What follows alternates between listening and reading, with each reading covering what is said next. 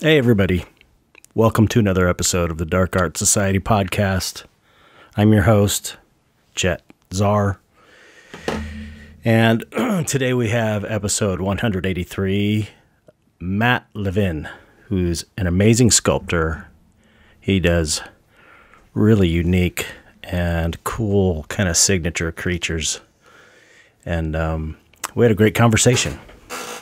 So I've known Matt for a while, and we really didn't know each other that well. He's one of those guys I talk about who's always at the shows. He's always at the Chris Velasco barbecues, the art barbecues after the shows. And I've known him for, 10 years maybe.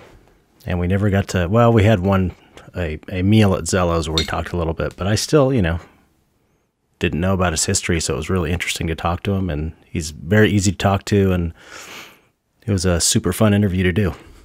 So, sorry, coffee. So it's election day today.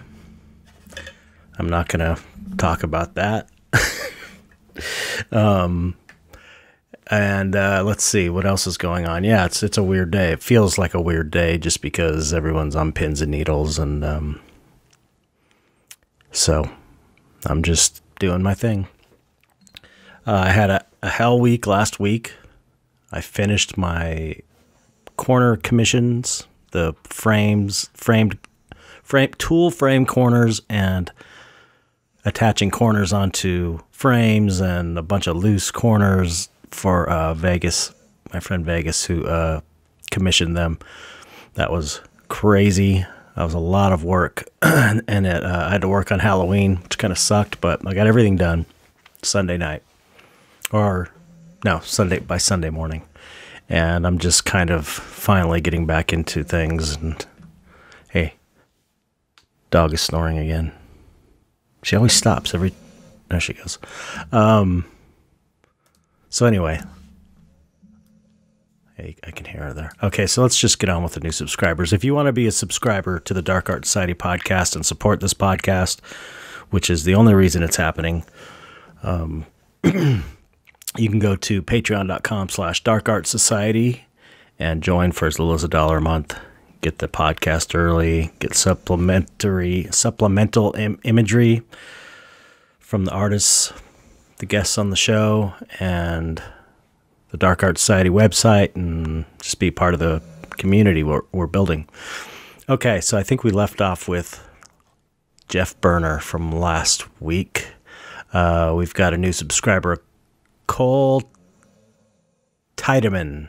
Thank you, Cole. That's a nice, generous subscription there. Listen.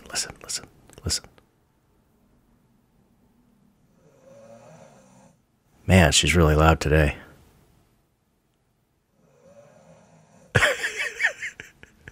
Okay. Melinda Jane, with another generous subscription. Thank you, Melinda. And Brian Christman or Christman. That's a cool name.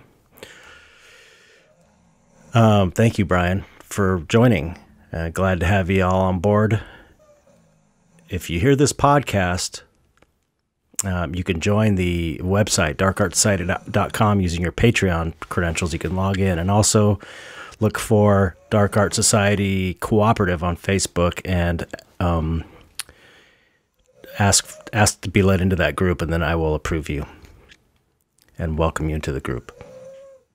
Okay, I'm keeping it short because I want to get on with it. I got things to do. This is a great interview, though. Very cool. Matt's awesome. His work's great, and he's a cool dude. And that's it. So hope you enjoy this episode, and thank you for listening and supporting. All right, here we go.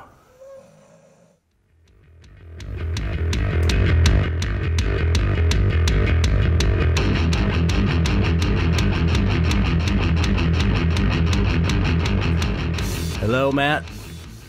Hello, Chet. How are you? I'm good. How about yourself? I'm good. You're awake. I'm sorry I am. put you off. But man, I'm telling you, it was so loud, like right in front of our house. They're just tearing the street up with like this big machine that had this boom, boom, boom. It was like, just hammering outside so loud. And they did it all day. Trench so that the next fire can't reach your house. Yeah. They're doing something with, I don't know what they're doing out there, but man, it's been weeks. But they just got right in front of our house today. They started in front of our driveway. So I was just like, man, this is going to be terrible for the interview. So I appreciate you changing the time. No worries. So yeah. So it's been a while since I've talked to you. How you been doing? Things have changed since I last talked to you. I've been good. Yeah, like there's been like a whole pandemic. That's true. Yeah, we haven't talked since the pandemic started. I don't think so. Yeah, I mean, probably the last time we talked was either at like a Copro show or a Velasco barbecue.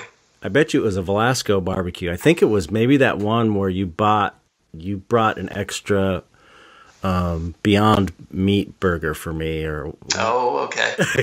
Well, then that was quite a while ago. I know that was. Yeah. Wow. Maybe that wasn't the last time, but that was like the big new thing then. Yeah, it was. So now good. That's old news. Yeah, I know. You saved the day though. There was nothing for me to eat. I was like, you come along with the Beyond Beef burgers. I was like, yes, that was awesome. So yeah. So what? You're on Patreon. Your Patreon was paused for a while, and now it's back up and running for a bunch of years, actually. Yeah, years, because we talked about that at the barbecue. We talked about the Patreon and stuff, and I just noticed that you unpaused it. Yeah, I mean, a huge amount of my time was being taken up by doing a day gig. Yeah. And that lasted for 4 years, and suddenly, thanks to the pandemic, I had time to actually supply people with the content that I was promising. Right. Because like the second that I realized I was having a tough time actually giving people what they were paying me for every month, I had to just put the brakes on the whole thing. Right. Yeah, it feels bad when you don't deliver. I'm definitely a little late on some of my things, but you just I try and just keep doing it. I try and keep creating content, and sometimes I'll do like every single day I'm posting something, and then that might be like half a week or a week or something where I'm not able to, but I'm trying to constantly improve it. I just got the live streaming set up, which is cool, which would be awesome for yours to see you sculpt, to do your thing, sculpting. Yeah, absolutely. I mean, I'm planning on doing a lot of that stuff, but it seems like the people that are following so far are all at the basic kind of tier, and right. So it takes some time. It'll take build some momentum, promote it on social media. But what you can do is you can do a sample for the lower level people. Oh, okay. And go, this is what I'm going to do at this level. So I'm which is kind of what I did, but I was testing it out, and I had to test the technology out. And so I would just I had it open to all levels. I'm just live streaming it randomly, and that way they get a taste of it. But there's so many cool ways of doing it. But that's a good idea. I mean, for the moment, mine is just so far, like since I relaunched it, been kind of deep dives into the process of this new piece that I'm working on with, lots of process photos and maybe too much written description. But I guess I guess people can skim if they want. Yeah, they don't have to read the whole thing. But I'm definitely being wordy. Yeah, I think that's good, man. I think people, the hardcore, the real fans come to Patreon. The casual fans stay on free social media, and I don't even think they necessarily want all the deep info. The people on Patreon who are real fans, really interested in what you're doing, want all the deep dive stuff, I think. Yeah.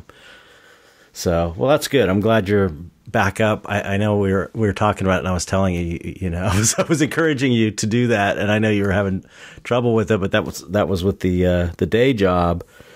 Yeah. So well, and every time we would talk, like I felt like our conversations consisted of you saying, "You still at the day job?" and me saying, "Yeah." You're saying, "Quit your fucking day job."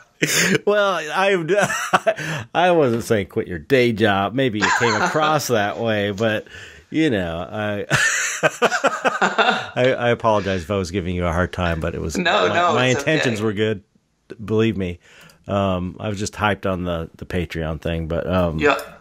So you've had some. I mean, okay, you've had some major changes. How you've been dealing with the pandemic? First off, how was that? Well, I mean, it's weird. I mean, because to an extent, and maybe a lot of artists can relate to this in a way. I'm kind of having the best pandemic ever.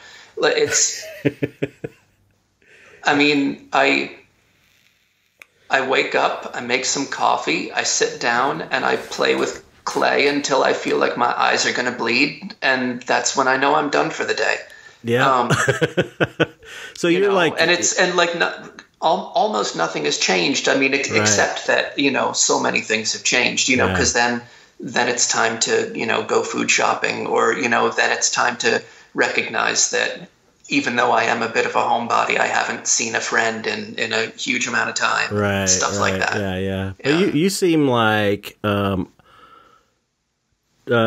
typical artist in that way, in the same way I am. Whereas we're kind of loners to a certain degree, or at least comfortable being alone and working in the studio. I think part of being an artist is you got to be comfortable being with yourself. I think so. To an extent, yeah. I mean. Yeah, just having, I guess, just having the time and the willingness to, be by yourself, because otherwise the work just doesn't get done. Right. Yeah, you have to kind of make that decision. That's one of the things. It wasn't really that hard for me since I've always been pretty comfortable being alone. But I remember as I was starting this career, you kind of like, okay, I can't. All these other things I used to do socially, I'm not going to do them anymore. Because I got to put the time to the thing that really matters to me the most. Yeah, it's helped me to be really on top of just bracketing the parts of my day.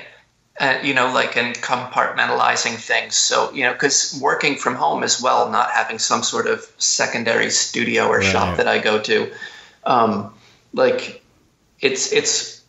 it can be as hard to not work as to actually work. Because at any given moment when I'm relaxing, I look into the next room and I can see my sculpture waiting for me there. Yeah.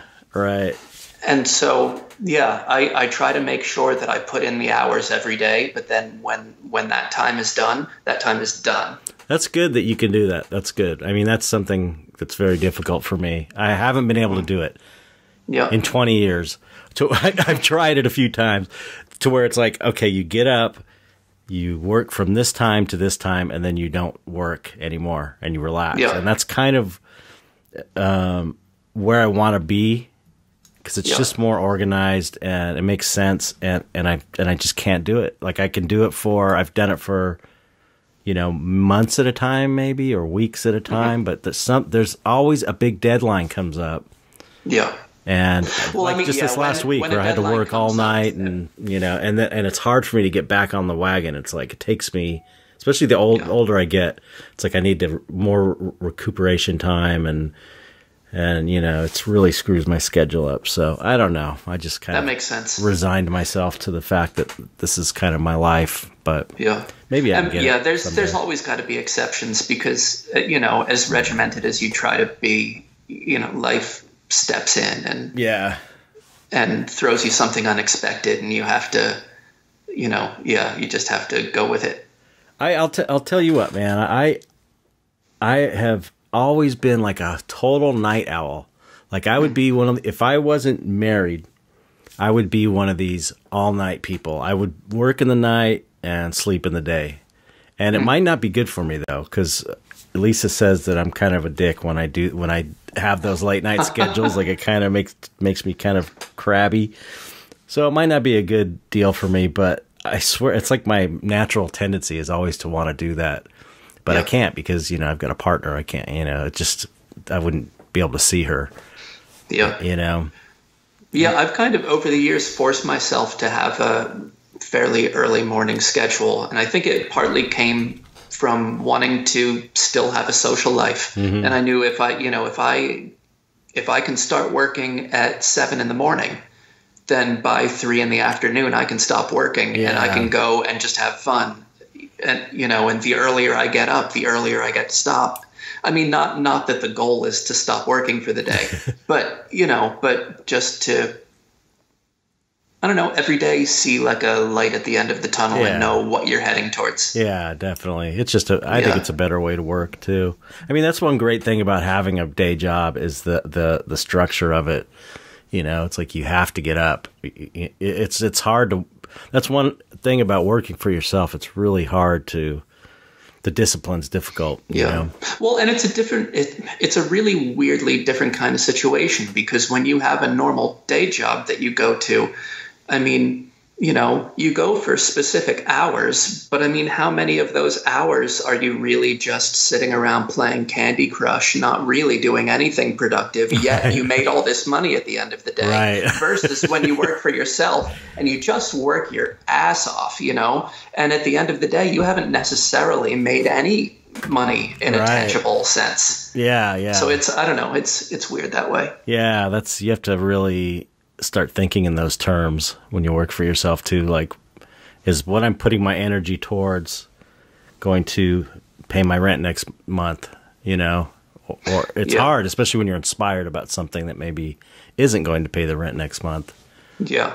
I mean, because I would love to be at a place where I could just say, this piece of art that I'm working on is what I'm excited about, and this is the job. And if I just put in my hours working on this piece of art and then I finish it and then I sell it, that will be enough to make everything okay. Right. And that's honestly, maybe someday that'll be how that works, but that's not how that works. Right. And it hasn't been, so yeah, it seems like normally if I want to try to make ends meet, I have to put down the sculpting tools and do a different type of aspect of what is still the job, but is, the part that does not come at all naturally for me. Oh yeah. That's one of the first things I learned about the art business was in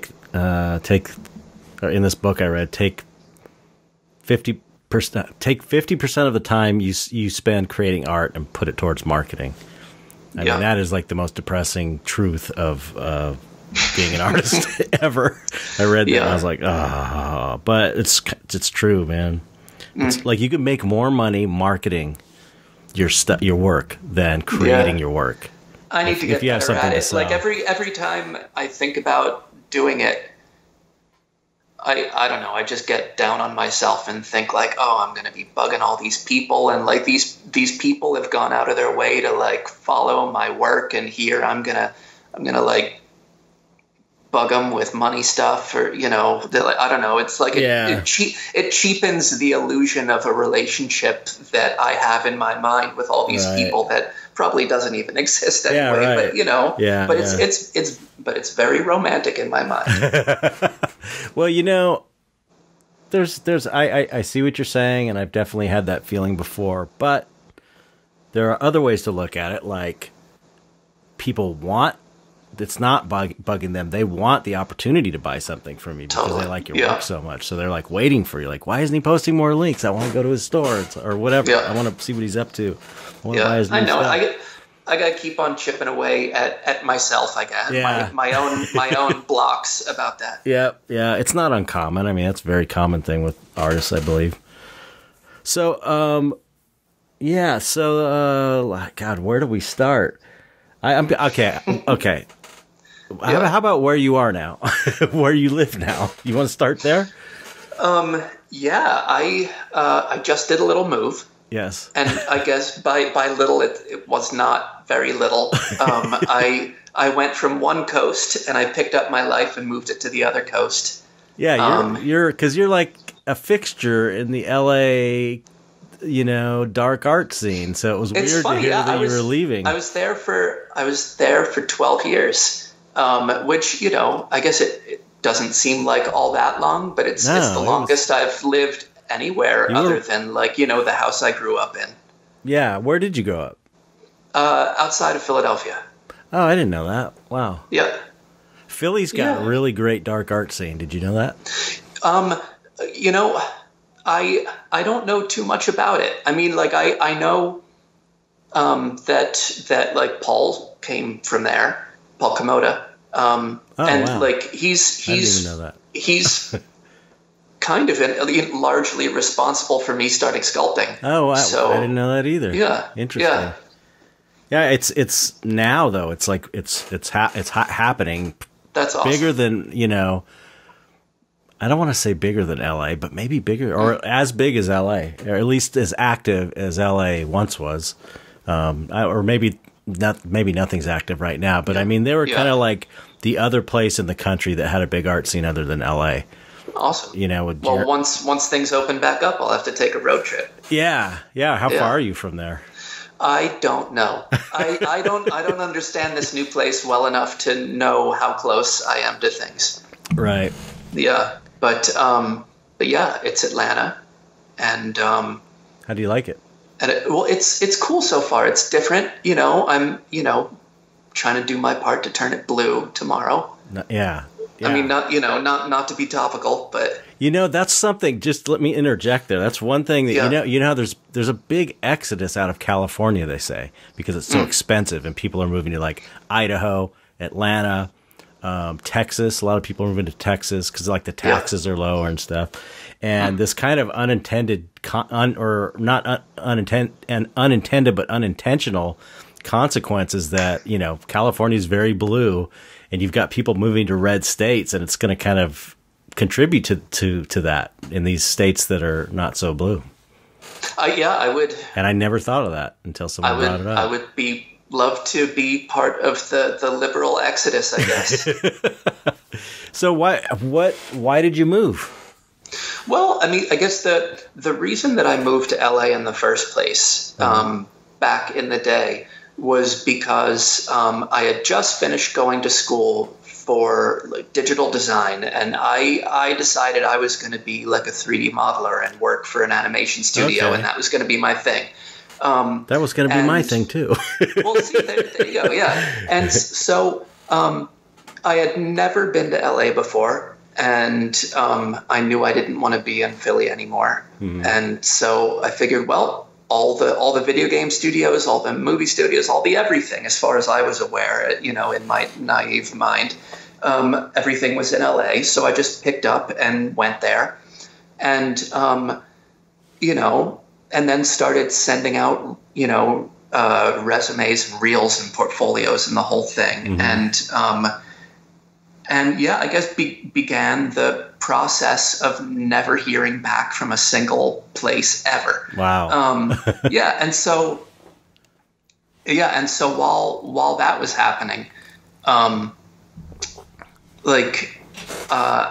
connected with Paul Komoda because he moved to LA from Philly something like 2 months after I did. Oh wow. And we had maybe met once back in Philly. But yes, I went to his place, and it was filled up with all these amazing sculptures that he was working on. And I don't think I had ever touched it like an actual piece of clay. Oh wow! At that point. Wow. I didn't. And what year are we talking here? That was 2008. Okay. Yeah. Wow, this is so interesting. Yeah, and I just, I don't know, my mind was kind of blown by all this stuff that he had made, and and I asked him some questions like what is this clay and how do you do this, and then I don't know, I went to Blick the next day and got some stuff and decided to try it out. And, wow. And and it just kind of went from there, and the next thing I knew, my Wacom tablet was collecting dust, and I was sculpting all the time, like you just traditionally. Right. Yeah. That's funny. That's similar to. I mean, in some ways, it's similar in this way to my situation. I got really into digital 3D animation, and I did all these, some animations for the band Tool. And then I was like, oh, I'm going to make my own DVD of looping animations. I spent 6 months or something working on that all myself. It was insane. And after that, I was so exhausted. I was like, okay, I'm going to paint and get into something like tactile and physical. And I started painting. Didn't think I was giving up the 3D stuff. I just started painting. Well, but you did traditional sculpture as well, didn't you? Yeah, for the film industry and stuff. So, but even you were doing like busts and different things like that as well. I thought. Yeah, I mean, maybe that was just kind of interspersed while you were painting. Yeah. I mean, this is like 2004. I think I put this DVD out. Okay. But anyway, I got so burnt out. I went to painting, and I just never went back to 3D. And it's like I didn't plan on it. It's just. It's how it is working on computer animation and stuff. It's just like, especially when you're learning that, totally. It drains your brain. It's really. I think I even remember seeing like a Photoshop painting tutorial that you did for Gnomon or something back in the day. Yeah. Because during that time I was, 2000 was when I made the decision I wanted to get out of effects and become a fine artist, and then I was going to be a sculptor. That was so I did that soft spot bust of the guy going like this. Yeah. And then it cost so much, it took so much time, it was so casting and molding and everything, and I switched. And was that before the bronze? That was just you doing Was it resin? You originally did it? Okay. It was BJB water clear urethane resin, which was very finicky and came out of the mold slightly sticky. It still worked, but it was, I didn't use a platinum silicone because I didn't know really you should. And so it kind of came out of the mold slightly sticky, but it ended up looking good, and I was able to paint it, realistically, and it was cool, but I just realized I couldn't make a living doing this if I was going to try and get out of effects. So then I switched to painting. So then I was teaching myself to paint, and then I did that DVD and took a break but I was kind of, I was still painting while I was doing it, but I was focusing all on that 3D animation. It was kind of one of the things I did, but I just stopped after that. Yeah. Just because I got so into painting and it was so satisfying, I just didn't really feel like the need to go back to it, I guess. I just felt fully creatively satisfied by that. So, I think the thing that made the switch finally happen for me, because I was just playing around at first, and I ended up putting a couple of like my first pieces in Hyena Gallery in Burbank, and I guess one day I just got an email that turned out to be from Guillermo del Toro, saying, "Hey, I just bought 2 of your pieces, and I need to talk to you, and so, all of a sudden I was like, sitting in his living room, and that's awesome, man. Yeah, and it was funny. Like we talked about like the 3D stuff, and he said, well, the reason why you never heard back from anyone, with your reels, is because no one's ever looked at them. Because you and 5 million other people sent in these things, and they ended up being coasters and paperweights, and it went into a pile in a corner somewhere. It's like, okay, well, yeah. But yeah, I guess having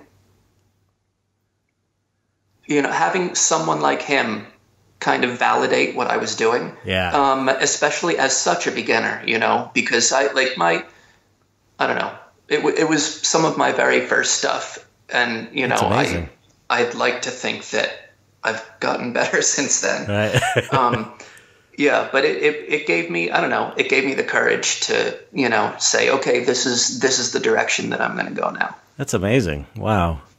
So when you were doing, what program were you trained in, and what kind of 3D artist were you trying to be in the field? Were you like an organic guy or like a spaceship guy? Because they're all. No, it was definitely organic modeling. Okay. Yeah, like what program? It actually, the first time I ever tried was a CD that came in the back of a magazine, like a computer magazine, and it was an early version of, I think, Cinema 4D. Oh yeah. I remember that.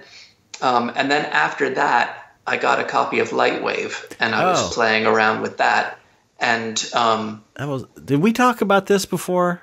Because I don't remember hearing this. I can't remember. No, I don't think so. Because that was a Lightwave. I was one of those Lightwave people because I got stuck in that. But anyway, they have a great modeler. Their modeler's awesome. The modeler was really good, and it was kind of the only part of the software, because no one was teaching me how to use it, and I didn't have a manual. I think I got crack.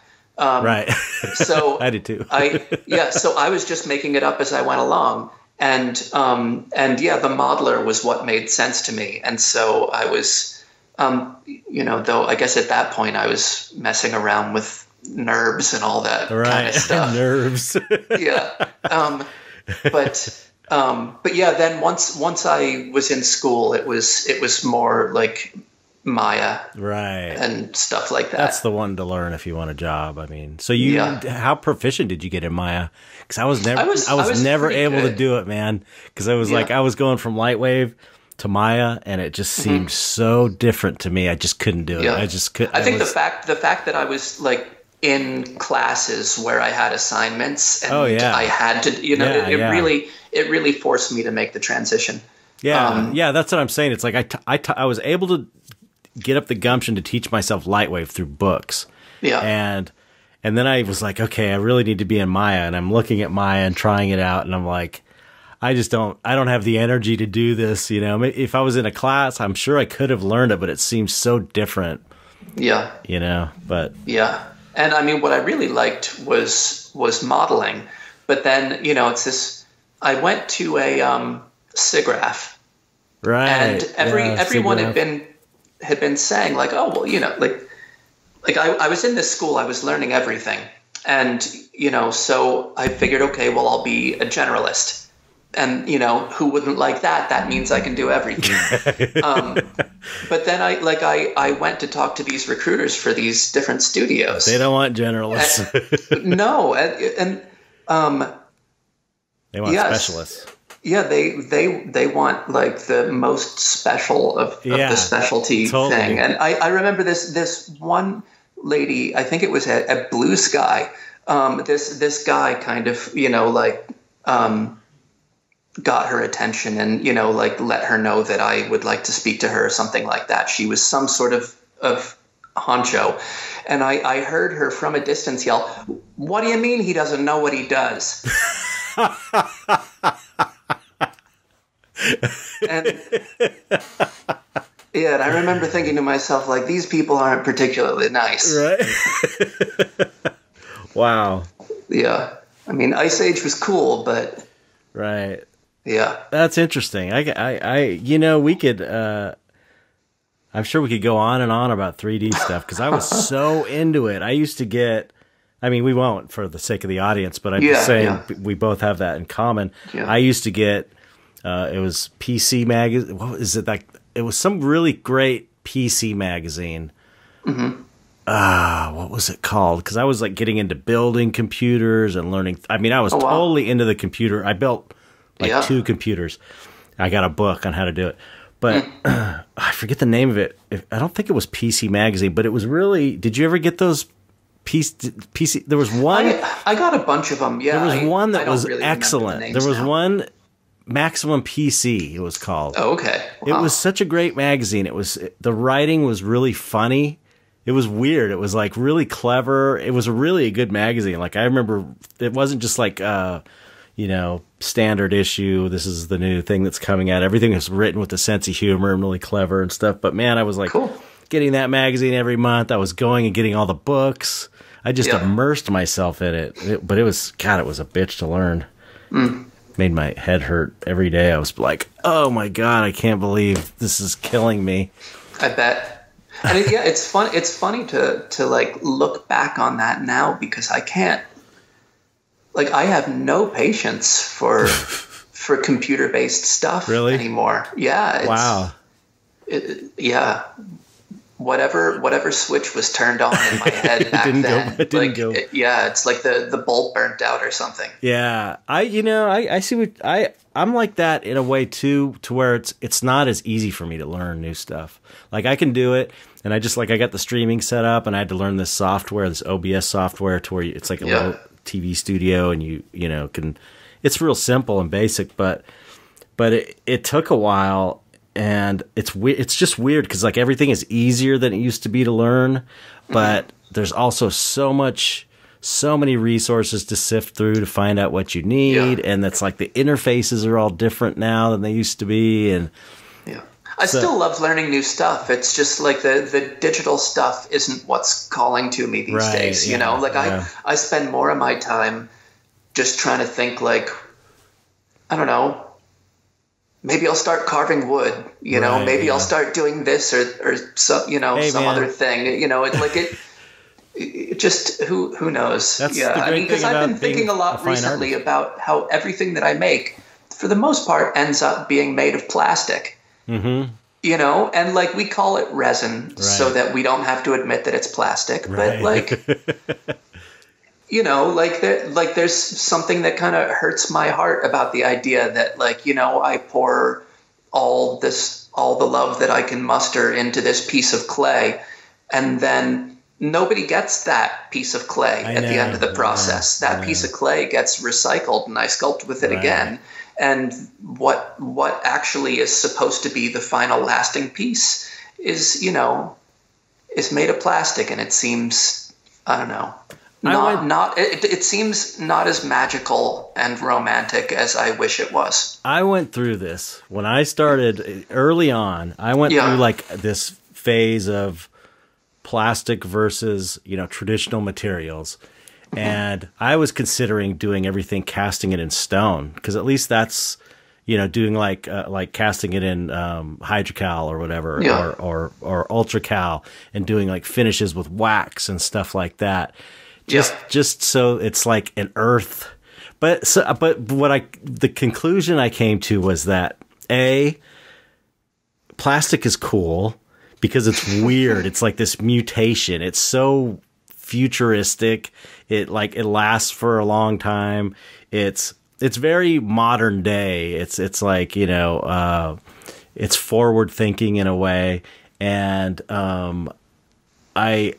I kind of got into the resin thing. I really love it, because you could do so many cool things with intrinsic colors and stuff like that. But yeah, I considered it for a while. Like, maybe I should do everything in stone, and I know what you're saying. So I basically know what you're saying. But do you ever do like one-off sculptures in like epoxy clay or anything like that? Because that's a way to do. I haven't really. I mean, it's like, such a bitch to work with. It's a different kind of a process, I guess, because you have to be working in layers and, you know, build it up, let it cure, Dremel it down, do another pat, and, you know, and I guess I'd be curious to see what would come out of me if I mean, because it would be such a drastic change to my workflow. I mean, because the pieces that I work on now, I mean, I just finished a piece that I worked on for, I think, like 4.5 years. Wow. I mean, I was beginning and completing other pieces during that whole process. Right, yeah. But,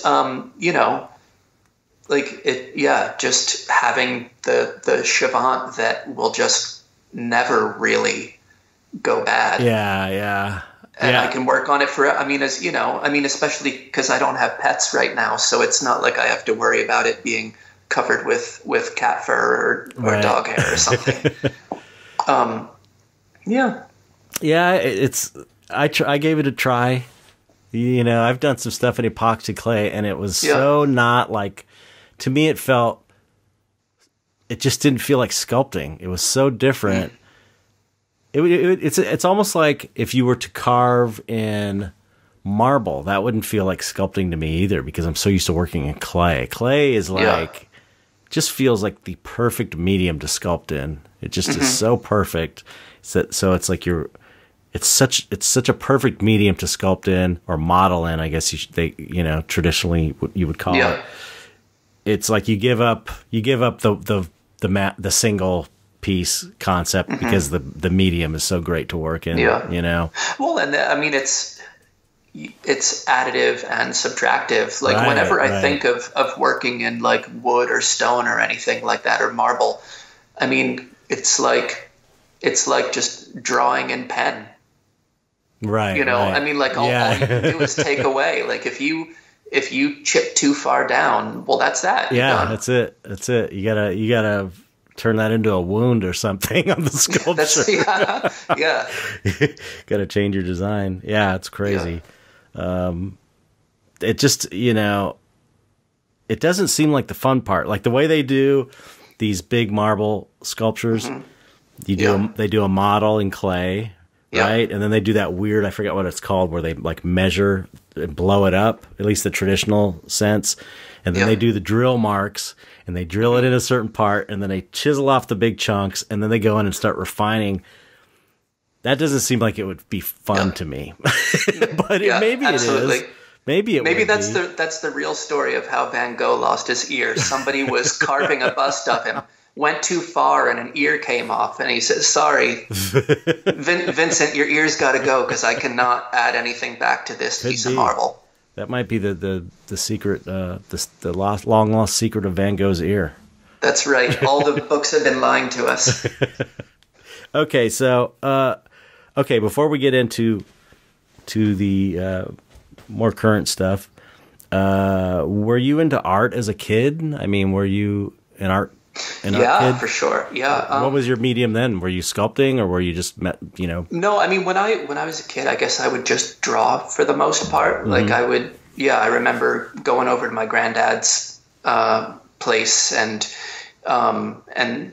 we would hang out and he would create a little still life on the table and we would sit and draw it and stuff like that. Oh, so he was an artist? Yeah. Oh, cool. I mean, just for fun. That generation used to do art for fun. It was a thing back then. It was like there was a whole movement of like hobbyist Sunday painters. It was like a thing. So he got me specifically into Salvador Dali at a very young age. Cool. I loved it. That was really cool. Yeah. And it's funny because growing up with that in my head, it's part of why the idea of dark art took such a long time to register as making any kind of logical sense in my head. Because it's like, is there an art that is not that? I don't like. It just seems like everything has such a twinge of darkness in it, and. I mean, except maybe Thomas Kincaid. Right. That's not. I mean, and I love a good jigsaw puzzle as much as the next guy, but that's not my thing. Yeah, I see what you're saying. I don't know. But it's a term that everybody calls it. This was the totally idea behind championing the term. It's like everybody's calling it that. It doesn't matter what the movement's named. We just want to identify ourselves in some way so that we could gain more momentum and acceptance and just absolutely be legit, I guess. But yeah. I mean, we're a culture of people walking around with torture devices hanging from our necks, with dead guys hanging from them. And I don't know. Yeah, right. I mean, I see what you're saying too, because that's, the Catholic Church is full of dark art. Seriously, like Christ on the cross. Some of those depictions of Jesus on the cross are just fucking brutal. And dark and, so it's there in all art. It's, like I said, it's just a way of maybe, I don't know, No, yeah, taking what everyone's already calling I it, and you get the idea. But totally. yeah, I see what you're saying. and it's a community. Mm-hmm. You know, and it's a community that I care a lot about, filled with people that have, you know, really been supportive of me over the years, and it means a lot to me. Yeah, it's an awesome people, really great people in the community. Like Velasco's barbecues are just so great. You know? Absolutely, and I mean, just seeing everybody person, and you know, everybody. Yeah, Chris is so cool, and everybody's. It's just a great group of people. Okay, so where did I mean, you're a creature dude, you know, you do creature stuff primarily, I think. I guess, yeah, it's. How did that, was that something from your childhood, or is that something that it's changed as time has gone by, I guess. At least the intentionality that's there, but, wow, how do I start to talk about that? I mean, I guess to an extent, when I first started playing with clay, the first stuff, as I mentioned, that I saw was Paul's, and that's creature stuff. Yeah. And you know, and then before that, I was when I first got to LA, I took a couple ZBrush classes at Noman, and that was all creature stuff. Right. And then, you know, when I wanted to figure out a little bit more of like, okay, well, I'm playing with clay a little bit now. I need to understand more of the mechanics of this. How do I build an armature? You know, like how do I actually work with this clay? What are the tools? You know, and so on. And I ended up taking like a weekend workshop with Jordu Shell. Oh, okay. And again, all creature stuff. Yeah. And so I was just, it seemed like every resource that I hit on, one after another of how to learn how to use clay, was creature people. That's interesting. And so I was just, you know, cutting my teeth doing all creature stuff because that's what I was learning. And yeah, so I guess all of my practice pieces were these kinds of things, and I was using Super Sculpey, and it already looked like flesh, right? And you know, and I wanted to give myself challenges of, okay, well now I need to figure out how to make something look really wrinkly. So I'm going to make the wrinkliest goddamn thing that anybody has ever made, you know, and I would, you know, just make these figures that were just dripping with sagging, wrinkled flesh. And then I started giving myself just little anatomical tests, you know, where like just for the sketch, I would just make 3 circles on a page. And then I would tell myself, okay, one of these is the head, one of these is the rib cage, and one of these is the pelvis. And now I have to create a gesture drawing that incorporates those 3 circles as those 3 anatomical landmarks. Oh, cool. And then, you know, when something looked reasonably cool, then I would make that out of clay. And all of a sudden I was making really strange poses. Yeah. You know, things that would like that no one could ever do. What a great technique. That's a cool idea. It was, you know, but it was fun. I learned a lot from it, you know. I mean, because one of the big things that was being emphasized in all of the stuff that I was learning was that believability is more important than realism.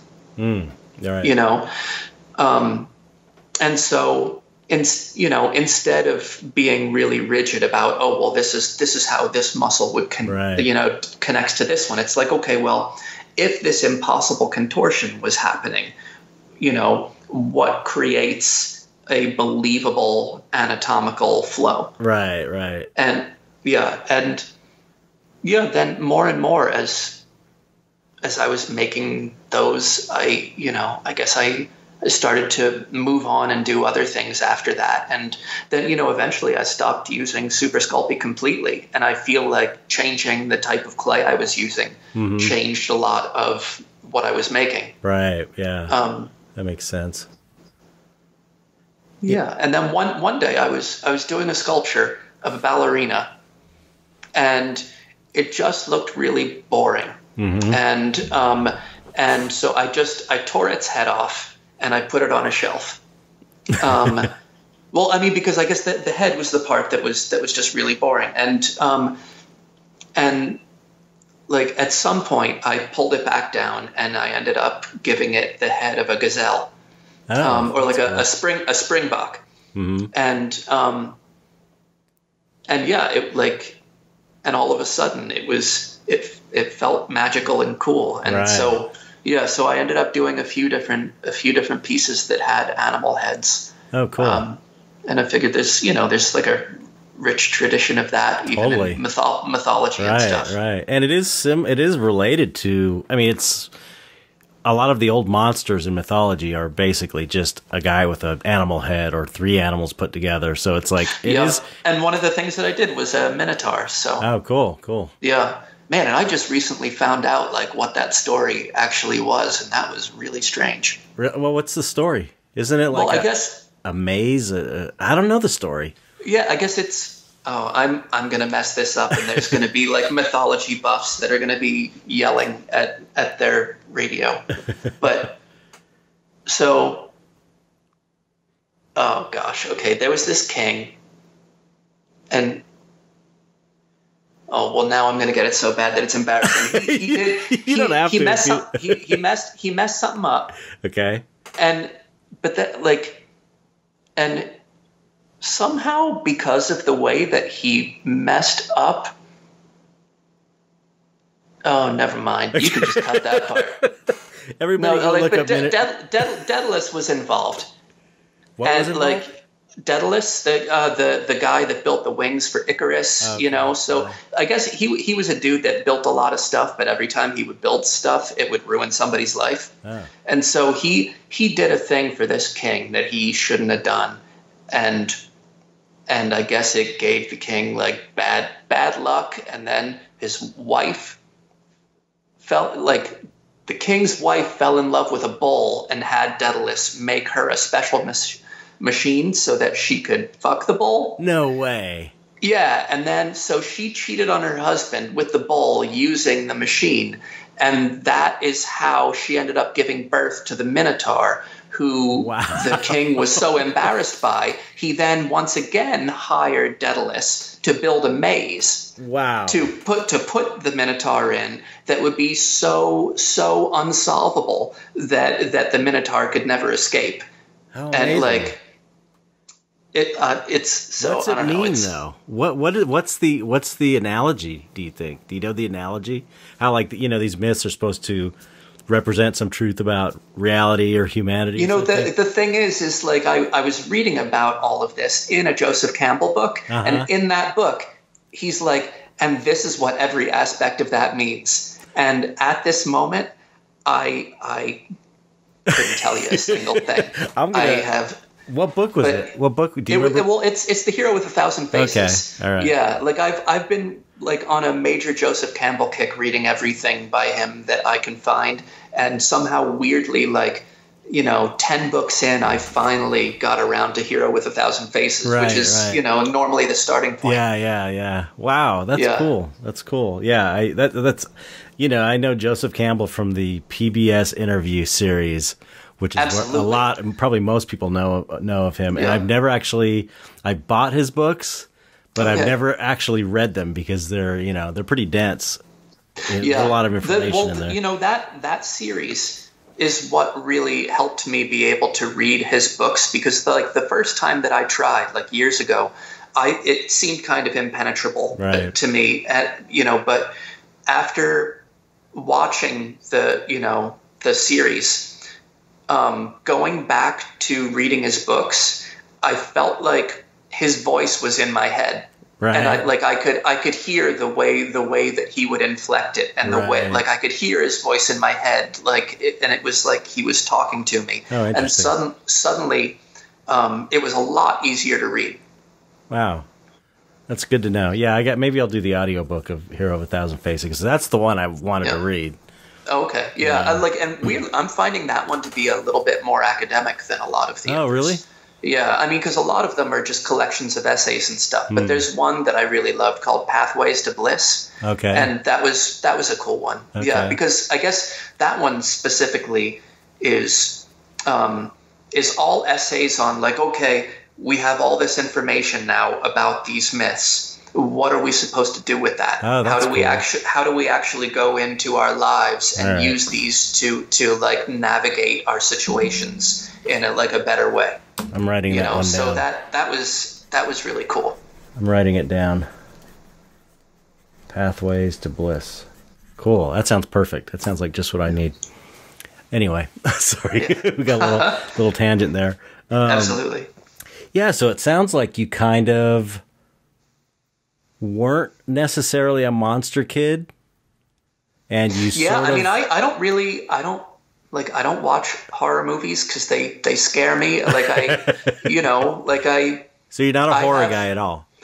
Not really. I mean, Monsterpalooza has kind of helped me be like that, just because I've vended so many of those shows that I know every character from every movie, even though I haven't seen the movies. So it's like you've developed an appreciation for this stuff just through kind of your circumstances.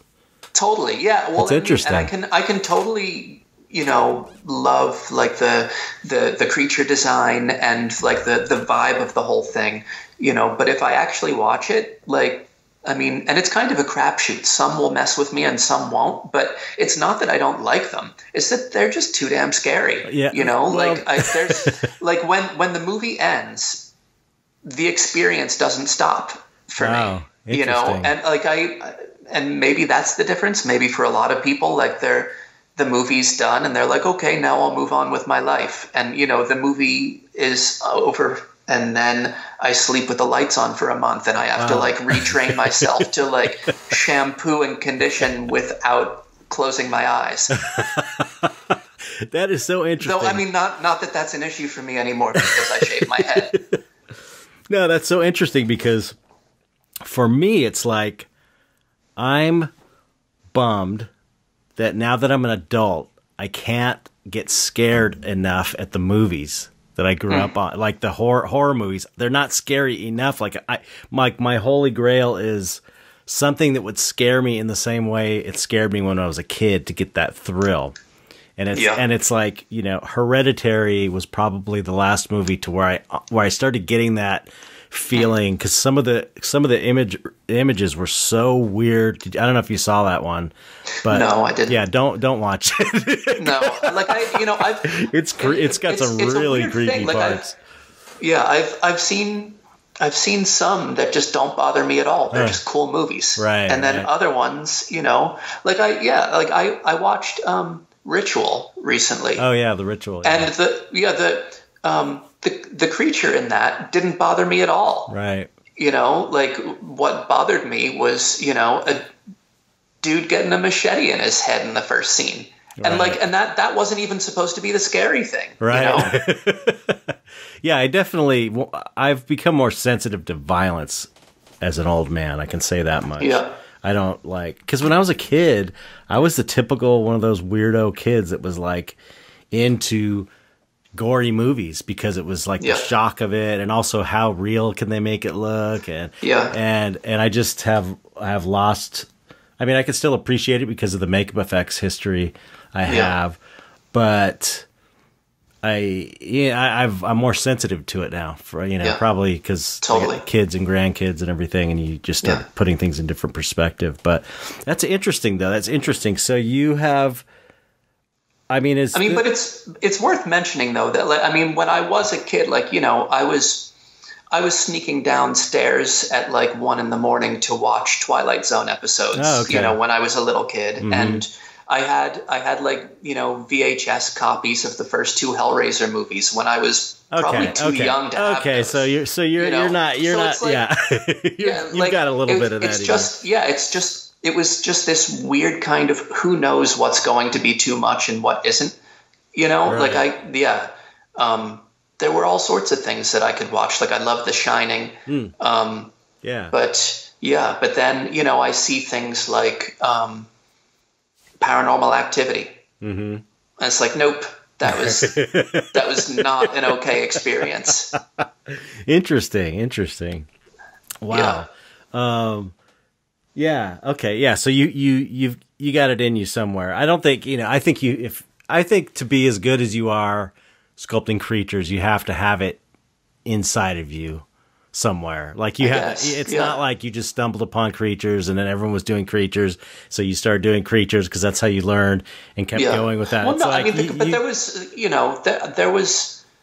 there was stuff happening, like, as well, as far as what I thought I might be trying to say about things, like it, and that's gone through a bunch of phases as well. That's what I wanted to talk about too. Yeah. So that's good that you bring that up. It's how does that factor in to what your what your statement is for your work, your overarching?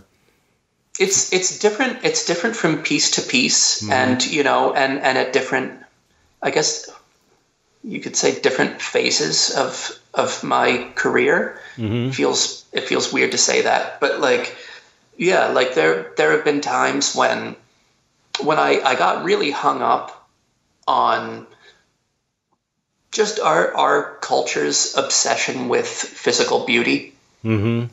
Yeah. And just what the relationship is between, I don't know, like the grotesque and ugliness and, and empathy. Right. Yeah. And, and like how much of beauty, I don't know, is almost, I don't know, permission to be a terrible person or something. Right. And I don't know. And like, is there a way that I could create something that would be, very, very not beautiful, but somehow still express, some sort of, grace or kindness or something that would evoke empathy, right? In some way, like different kinds of stuff like that. Yeah. So it's like you're using it's like you're expressing different things by using this framework of dark art or creatures. Yeah. It's like that's the thing that I think a lot of people don't understand is that, when an artist chooses to work within a certain medium or a certain subject matter, it's like you can take that medium and subject matter and use that as a framework to say like all kinds of different things that don't have to do really with anything that the framework really is. You know what I mean? Like you could say all this, like you're saying, you could be expressing empathy, the thoughts about, modern beauty culture and this and that within this kind of dark art thing. And you could be saying things about evil in a landscape format if you knew how to do it right or whatever. Sure. It's like, it's really, it's kind of what you like, I think, as an artist, what you feel comfortable in and what and what framework you choose to express yourself. And then the ideas can be anything, even in that definitely framework, you know what I mean? Yeah. And and after that, to an extent, it becomes a question of, to what extent do you actually want to let people know what your thoughts were when you created it? Because, it has felt to me a lot of the time, like once I make it and I put it out into the world, if someone is going to connect with it, it's going to be their connection, and they're bringing their own psychological and emotional baggage to that experience. And like, at what point does anything that I say that constricts or defines, and confines what it has the potential to represent will actually damage the piece's ability to connect with an audience. Right. So I don't know. It's weird to try to navigate that.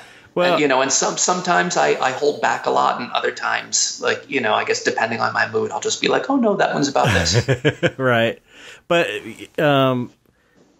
I was going to make a point.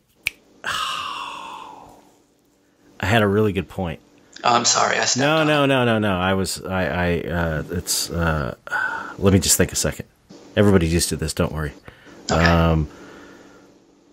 It's gone. The last thing you said was about a hell landscape. Yes. You could use the framework. You could use any framework to express. It's gone. Never mind. It's all right. It's all right. Yeah. But then, I mean, eventually I moved on. I moved on from that to this idea of just how we're all in the process of becoming in some sort of psychological way. Like we're all, trying to hopefully become the best possible versions of ourselves as we move through life and evolve within our own lifetime. And so I started messing around with the idea of mutation as ways of representing states of becoming, and how like puberty is not a graceful time. Right. It is an ugly, awkward, embarrassing time, and very few people escape that. And so, like making a character have too many legs, right? Too many arms, like an extra eye growing. It's like it's like just people undergoing changes, and and when I was doing a lot of that, I was trying to give them expressions of, I guess, transcendence and rapture and stuff like that, which I think ultimately ended up adding to just the creepiness of it, because because they're these people who look, halfway sedated and blissed out, while they're falling. And I did a piece that I think it was a man and a woman reaching out to each other, and between the two of them, I think they had 64 toes. Wow. So I sculpted a lot of toes. That's amazing. In that piece. Wow. I keep wanting to bring this up, and this is a good time to bring it up. Yeah. Because this is sort of seems in the realm. You have this piece that has been viral that went. Oh yeah. And so, I mean, people, it's like it's famous from going viral. And I wonder if, I collect all the photos that I find of the different captions that people put on it. Maybe at one point, Cheech and Chong did a thing with it. Are you serious? I was over the moon. I was so happy. Now, I think it's when someone hands you a wet blunt. Right. Was the caption. I've seen a bunch of them, but the one I remember is when you're washing the dishes and you touch someone's food. Or something like that. But so now the question I had is, was that image watermarked, and did it come back to you, or did it just go out and take on a life of its own without nobody knowing who did the sculpture?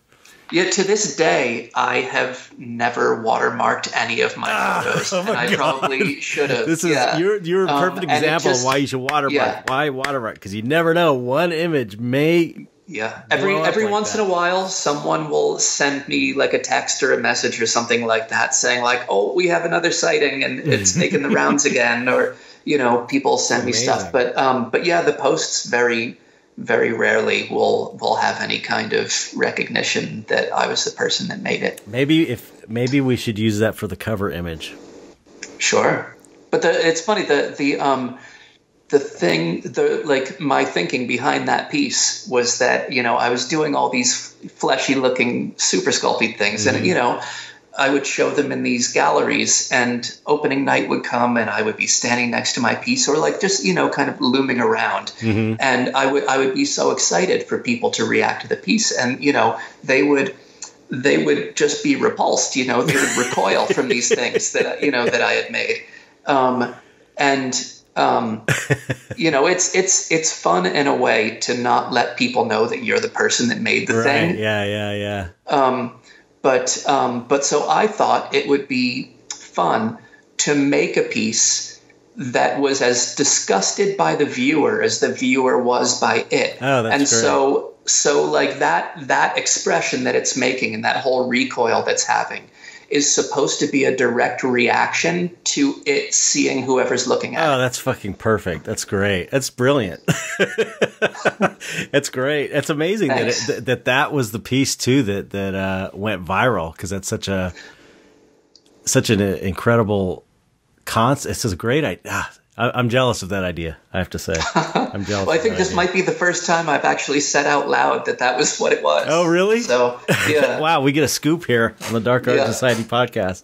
That is such a genius idea, though. It's great. I love it. Thanks. Yeah. That's that. People are going to trip out when they see it after hearing this. Well, if we use it for the cover image, they're going to be like, "Oh, it's that guy."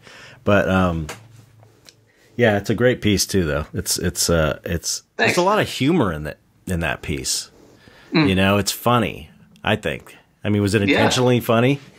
I don't actually remember. Yeah, like I don't really remember that. Yeah. I wanted to ask. I mean, since we're talking about the meanings and stuff, I want to ask you how you develop your work from concept to completion.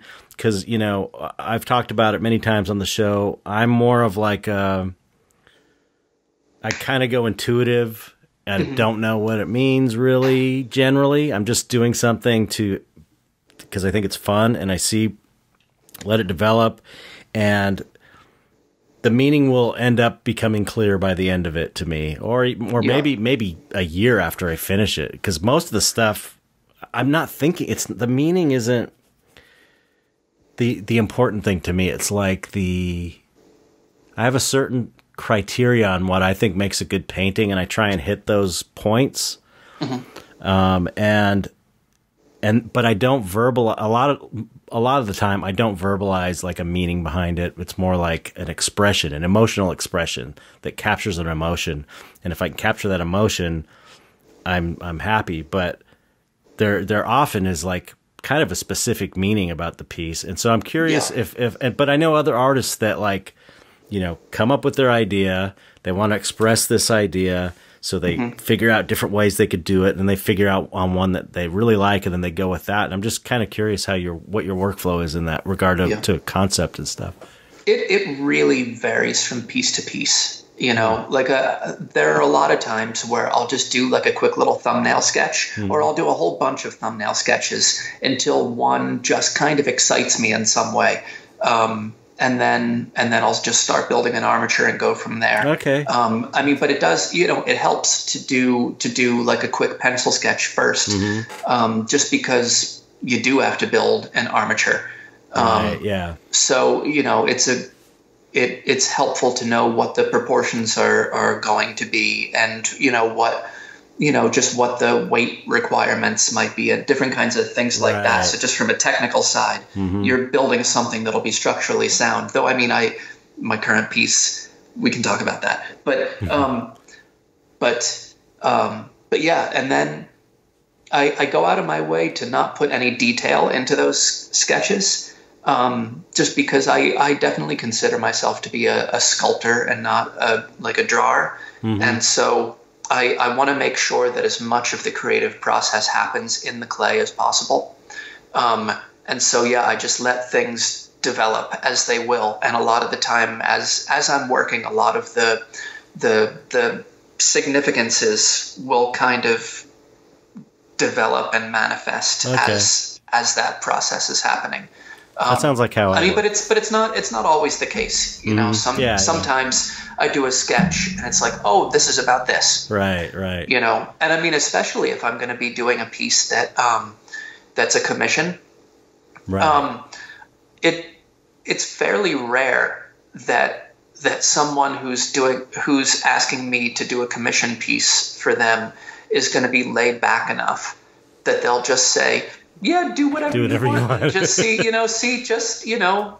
see how it turns out as you do it. Right. And, they'll normally have some sort of an idea. They'll want to see a sketch that's more fleshed out, right. and then I guess I have to like crack my knuckles and hope that I can draw a little bit. Right. Yeah. So that sounds like very similar to how I work. So I totally get you there. So like when you're doing the first initial thumbnails, is it like you're just doing it to do it, to doodle, just to come up with a cool thing? I mean, and then you see what grabs you? A lot of the time, yeah. I mean, because it happens in the process, really. There are very few times that I'm just sitting around and I just like out of the ether, just apropos of nothing. I think, oh well, this would be a good idea for a sculpture. I almost never get that. I've had it happen, but not very often. Yeah. So I mean, more of the time, it's like I'm a sculptor and I love sculpting and and there you go. That's it. I need to start sculpting something so that I can feel that, that amazing feeling that I get when I sculpt where, the world falls away and I am just in my special place. Yep. In the flow state. Yep. Yeah, for sure. Yeah, because it's the joy of doing it. It's all, that's how I feel. It's like, to me, more than anything, it's about just the joy of doing it. So, when it's done, it's not, I don't like look at my stuff a lot after it's done. It's like the fun part's over. This painting's cool. I love the painting and everything, but I don't get off on looking at it like I get off on making it. That's where it's like the super most fun I'll ever have is when I'm making the painting or the sculpture. Absolutely. I mean, even just the feeling. Yeah, like the feeling of just making one beautiful stroke that just comes out right, and I look at it and it's this one tiny fraction of this great big thing, and it's indescribable, I guess. Yeah, it's such a weird thing. It's like playing. It's like playing, like when you're a kid. I think is the closest description I could think of to where you're just doing it for fun. It's like this. What is play? I mean, what is play? It's like what a kid does because it's fun. Whatever they do, whatever you think to do because you want to do something fun. It's all about joy, Yeah. So. Yeah. Well, and I mean, I guess the idea of the flow state kind of connects to sports and stuff too. Right. I mean, people freak the fuck out over sports. Right. Yeah. I guess maybe it's the same, but we get to have the fan experience and the athlete experience at the same time. I don't know. I just made that up. That might be totally off base. Yeah. I don't know. It's a trip. It's a mysterious thing. It's just funny because on one hand, it's this deep, mysterious thing that people who don't create artwork don't fully understand. And on the other hand, it's like it's what every kid does.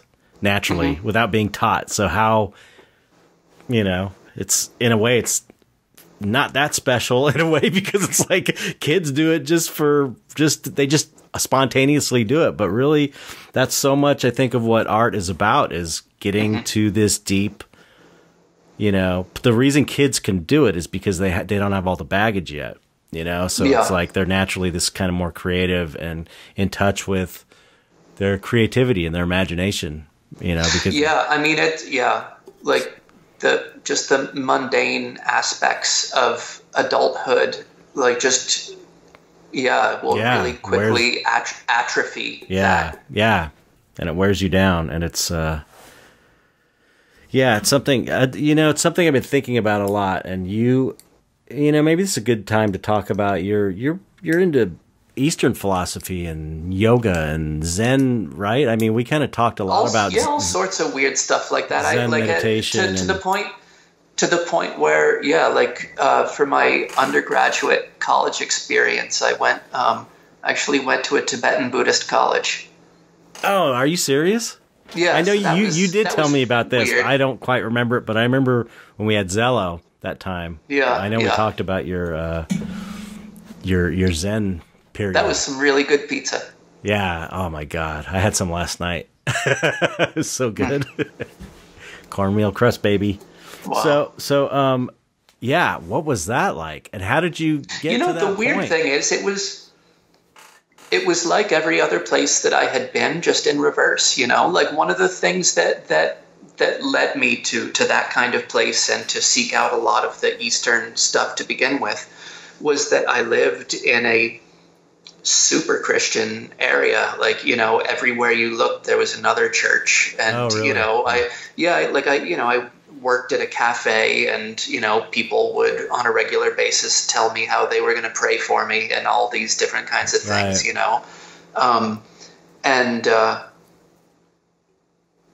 So I wanted to move in a different direction. And, I started. What was the spark? The guy, I mean, was there a first, like for me, I think it was Alan Watts. Alan Watts was the thing that kind of led me on that path. I think that's the first thing I could remember that got me like, this makes sense to me. This philosophy makes sense to me. I remember like going to the Eastern philosophy section of like my local Borders and just sitting on the floor and just accumulating a pile of books. Mm-hmm. And like no one told me to leave, and I just sat there and God, like day after day it seemed. Yeah. And so it just resonated, that kind of thought just resonated with you. Yeah, it made like sense. Yeah.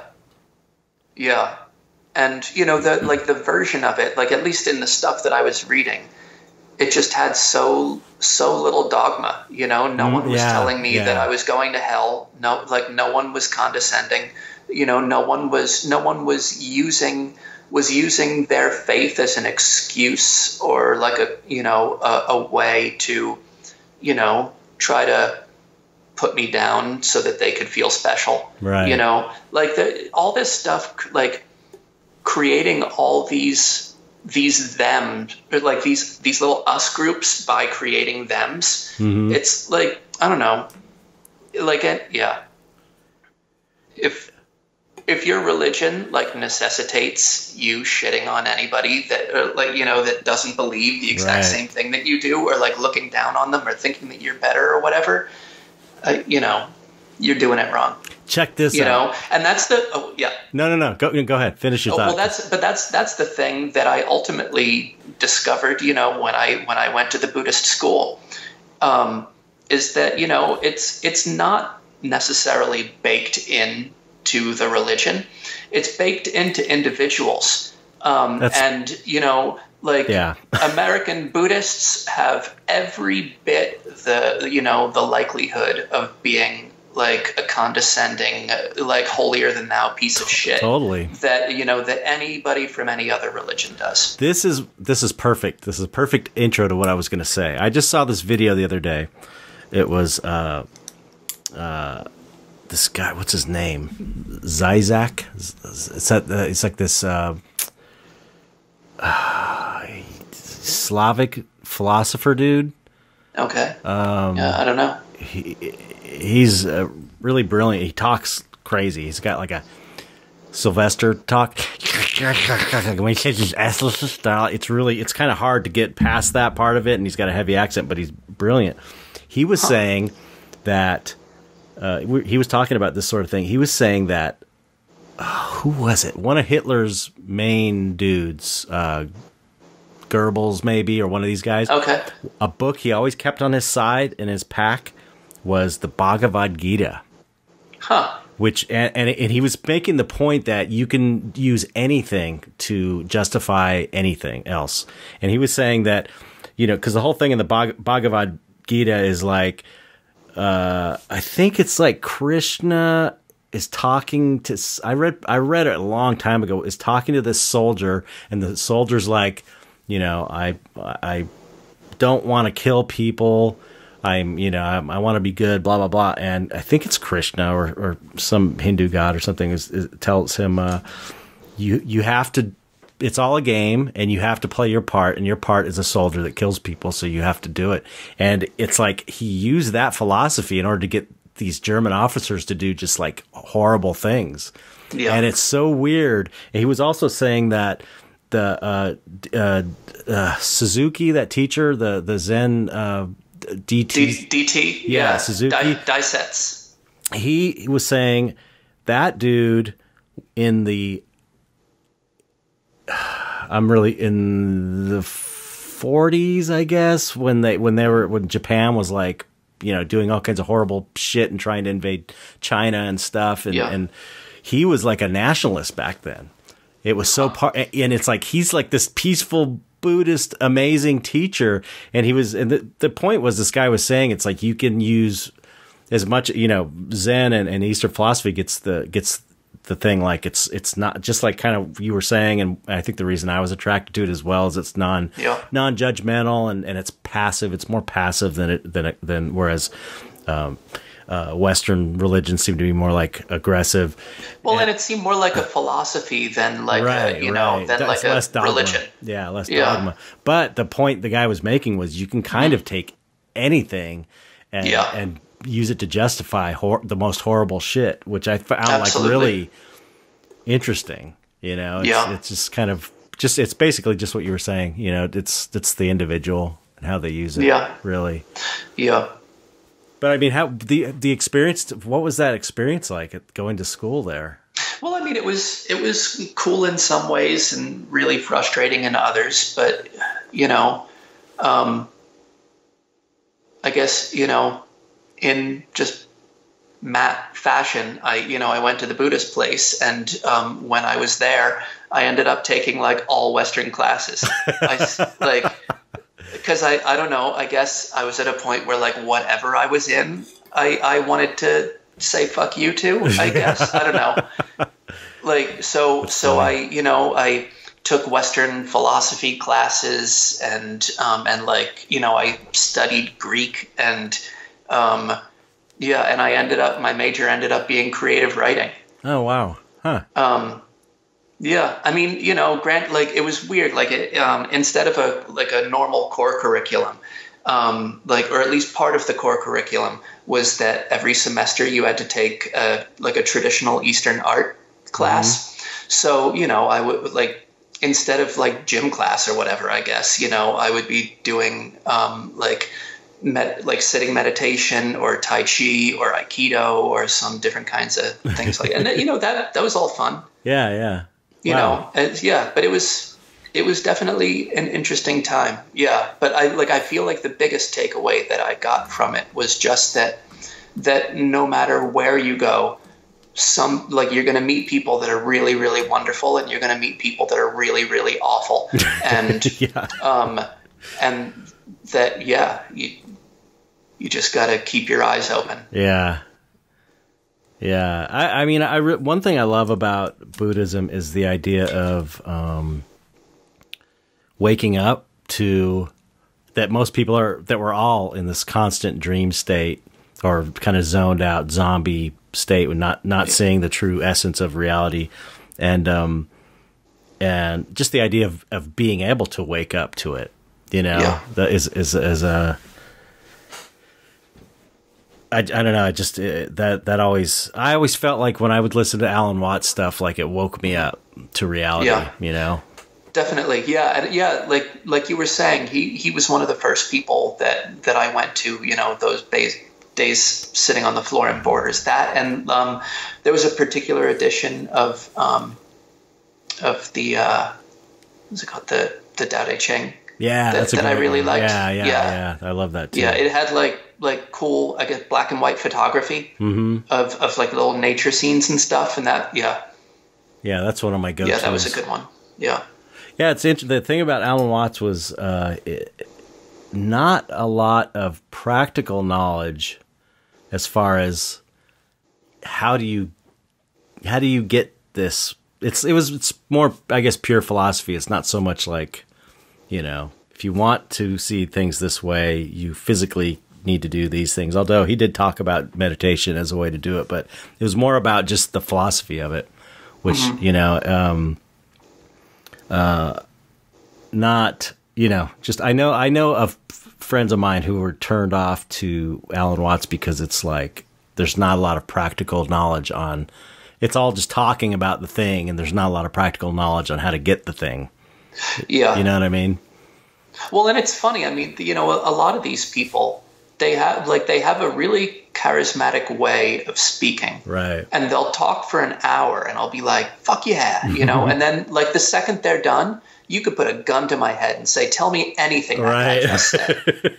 And I can't, you know, it's like, and it's one of those things. It's like, okay, well, like, was it just my inability to retain the information, or was he just a really charismatic speaker that also didn't really have a whole lot to say? Right. Yeah. Yeah. You know? Well, that's, I mean, I don't know. It's weird. Especially with Watts. It's like, you know, he had to have, maybe he just was really good at teaching it. It seems like he had to have like real knowledge, like firsthand experience of this, of like states of enlightenment, but he was, you know, a total alcoholic and, you know, I think a wife beater from what I've heard. Like womanizer for sure. Yeah. Well, it's weird. Like a lot of like the most highly revered, enlightened, like Tibetan Buddhist saints and stuff. Like they started out as like rapists and murderers and all these awful things. Wow. Yeah. It's weird. Like if you go back and read their stories, it's crazy. And then, you know, I guess they decide to sit on a rock for 20 years or something. And, you know, well, Alan Watts though was like, you know, it's almost like he took the information and used it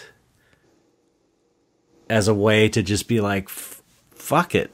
It doesn't matter. So I'm just going to party basically. None of it really matters. See, that's another one of those ways that you're talking about that, you know, you can, if you're smart enough, you can twist basically anything into tricking yourself into doing so, you know, like, or tricking someone else. Right. It seems like, you know, instead of convincing other people to kill people, he used it as a way to, you know, convince himself that it was okay to do what he actually wanted to do and not have to have discipline. Right. Exactly. So, I mean, that's not fair of me to say because I'm just basing that on what you said. Right. You know? Yeah. I mean, I don't know the whole story. I've read some stuff, but yeah, it's almost like he used it as an excuse to continue to be an alcoholic. Yeah, you know? I mean, because once you decide that everything is an illusion and nothing is real and nothing really matters, well, then what's to stop you from doing basically anything? I know. You know? I know. And, you know, that's what, you know, I feel like it's important to keep in mind, like with any of that stuff, things like, you know, what is important is compassion and empathy and love and kindness and, you know, and happiness and like trying to give yourself a life that'll be filled with joy and try to look for opportunities to, you know, help the people that you come in contact with have a little bit more of a joyful experience as well. Yeah. Absolutely. You know, like that's pretty worthwhile. That's got to be better than killing someone. Yeah, for sure. And that's at the essence of every religion pretty much, I think, you know. I think I would say even at the core level of Christianity and everything is really that, I think. You know, of course people make the argument for all kinds of other shenanigans, but yeah. Well, I mean, but even that's making strides. I mean, you know, as of this month, I guess the Pope is officially more liberal than the Supreme Court of America. Right. Yeah, I just read an article that the Vatican was saying, well, just because the Pope said that doesn't mean we're changing the policy. He said something about civil unions. I just read this like before we did this interview. So they were like, not so fast. We're not changing anything just because he said it. But it is pretty cool. Yeah. Okay, I wanted to ask you, can we talk a little technical info? Because I'm a process junkie and I love technique and things like that. What's your go-to is Chavant, your go-to clay nowadays? Yeah, I tend to use Chavant, either medium or hard. Okay. Yeah, I've never had a lot of luck with hard myself.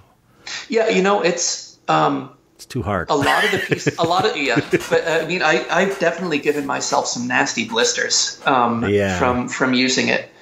But some of the pieces that I make, the armatures are just too flimsy to be able to get away with using medium. Oh, I see. There's just too much weight and not enough rigidity. Whereas with the hard, it's still not perfect, but I can get away with a lot more as far as like having like really understable armatures. Yeah, that's so it's so hard working on something with a flimsy armature that keeps cracking at a joint, and you have to keep repairing. And that's the piece I'm working on now is in the Chavant hard, and still I've had to take it apart and reinforce the armature, I think 3 separate times. And this morning, coming back after the weekend, there was just a big crack in the clay across that exact same spot again. So I don't know what I'm going to do next. So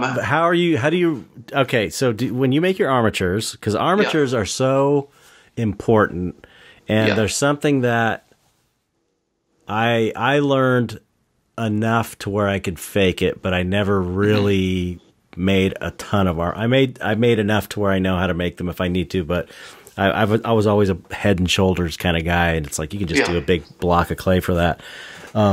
So I think the most useful way of making armatures I have found is using, obviously twisted armature wire and then coating it with epoxy clay.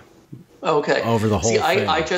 I don't use the epoxy clay at all. I guess because I want to do so much of the creative process in the clay. So you want maximum options as far as how maximum deep you can flexibility. Go.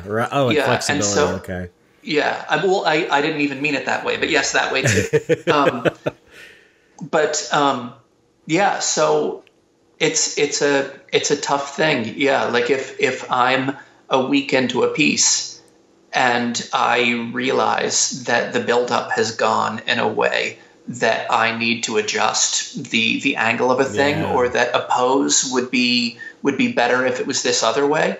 I want to be able to just grab it and move it. And it's the same with like packing it with tinfoil. I don't know, like somehow mystically, if I put one little piece of tinfoil in a spot that's going to be way huger, and it's like, surely I won't expose this piece of tinfoil. Always. It's just going to happen. That is somehow, somehow I'll be at a point in the process and I'll like dig in and I'll hit the foil and have to grab a pair of pliers and figure out a way to wrestle it out or something. I don't understand it. Have you ever tried doing a maquette that you don't care about, that you could have it flimsy and then do, and work everything out in the maquette and just leave it rough and then build your armature based on the maquette, like really sturdy and super strong, so you have that strength? I have made little maquettes, but yeah, then when I made the final piece, I did not make it big and strong. You still got to have that flexibility to be able to change things, I guess. And and to an extent, like I have the gauge of armature wire, or like the gauges that I tend to like to use. And when the moment takes me and I decide that this is like I need to grab the stuff and just do the thing right now, like I don't want that to be the time when I have to get in the car and go to the art supply store and stuff. Like I want that to be the moment that I grab the stuff and just fucking do it. You're right. And so maybe if I just had like a bigger selection of armature supplies on hand all the time, right? But it just doesn't seem to go that way. But you're comfortable with your working technique. Yeah. I mean, for the most part, it works out. And,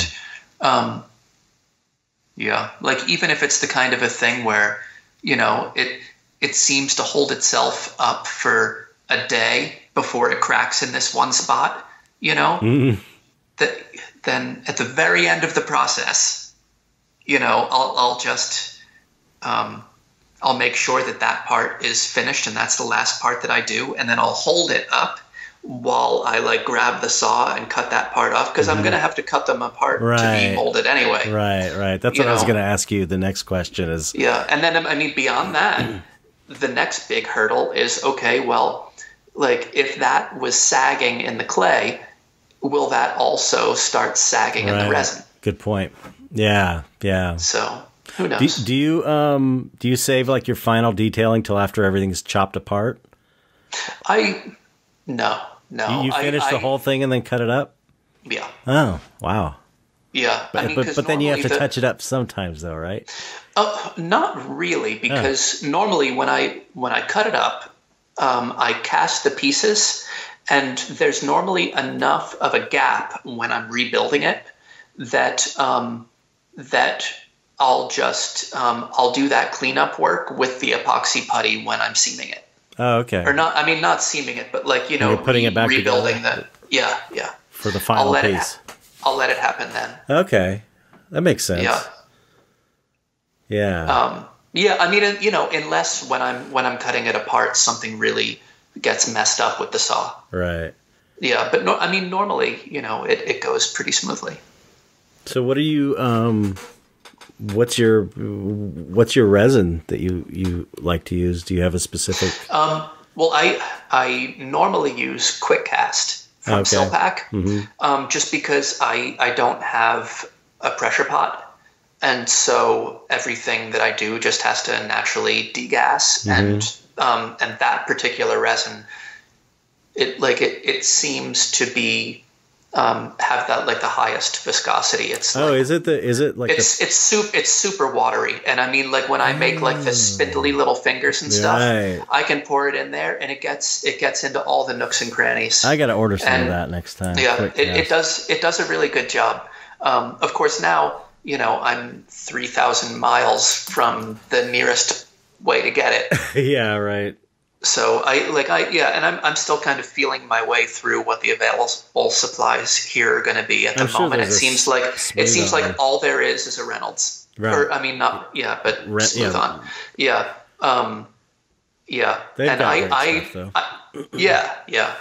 But normally when I've used their stuff, it was vacuum chamber, pressure pot, and all that kind of stuff. So to just use their products in the open air now, we'll see how that goes. Yeah. But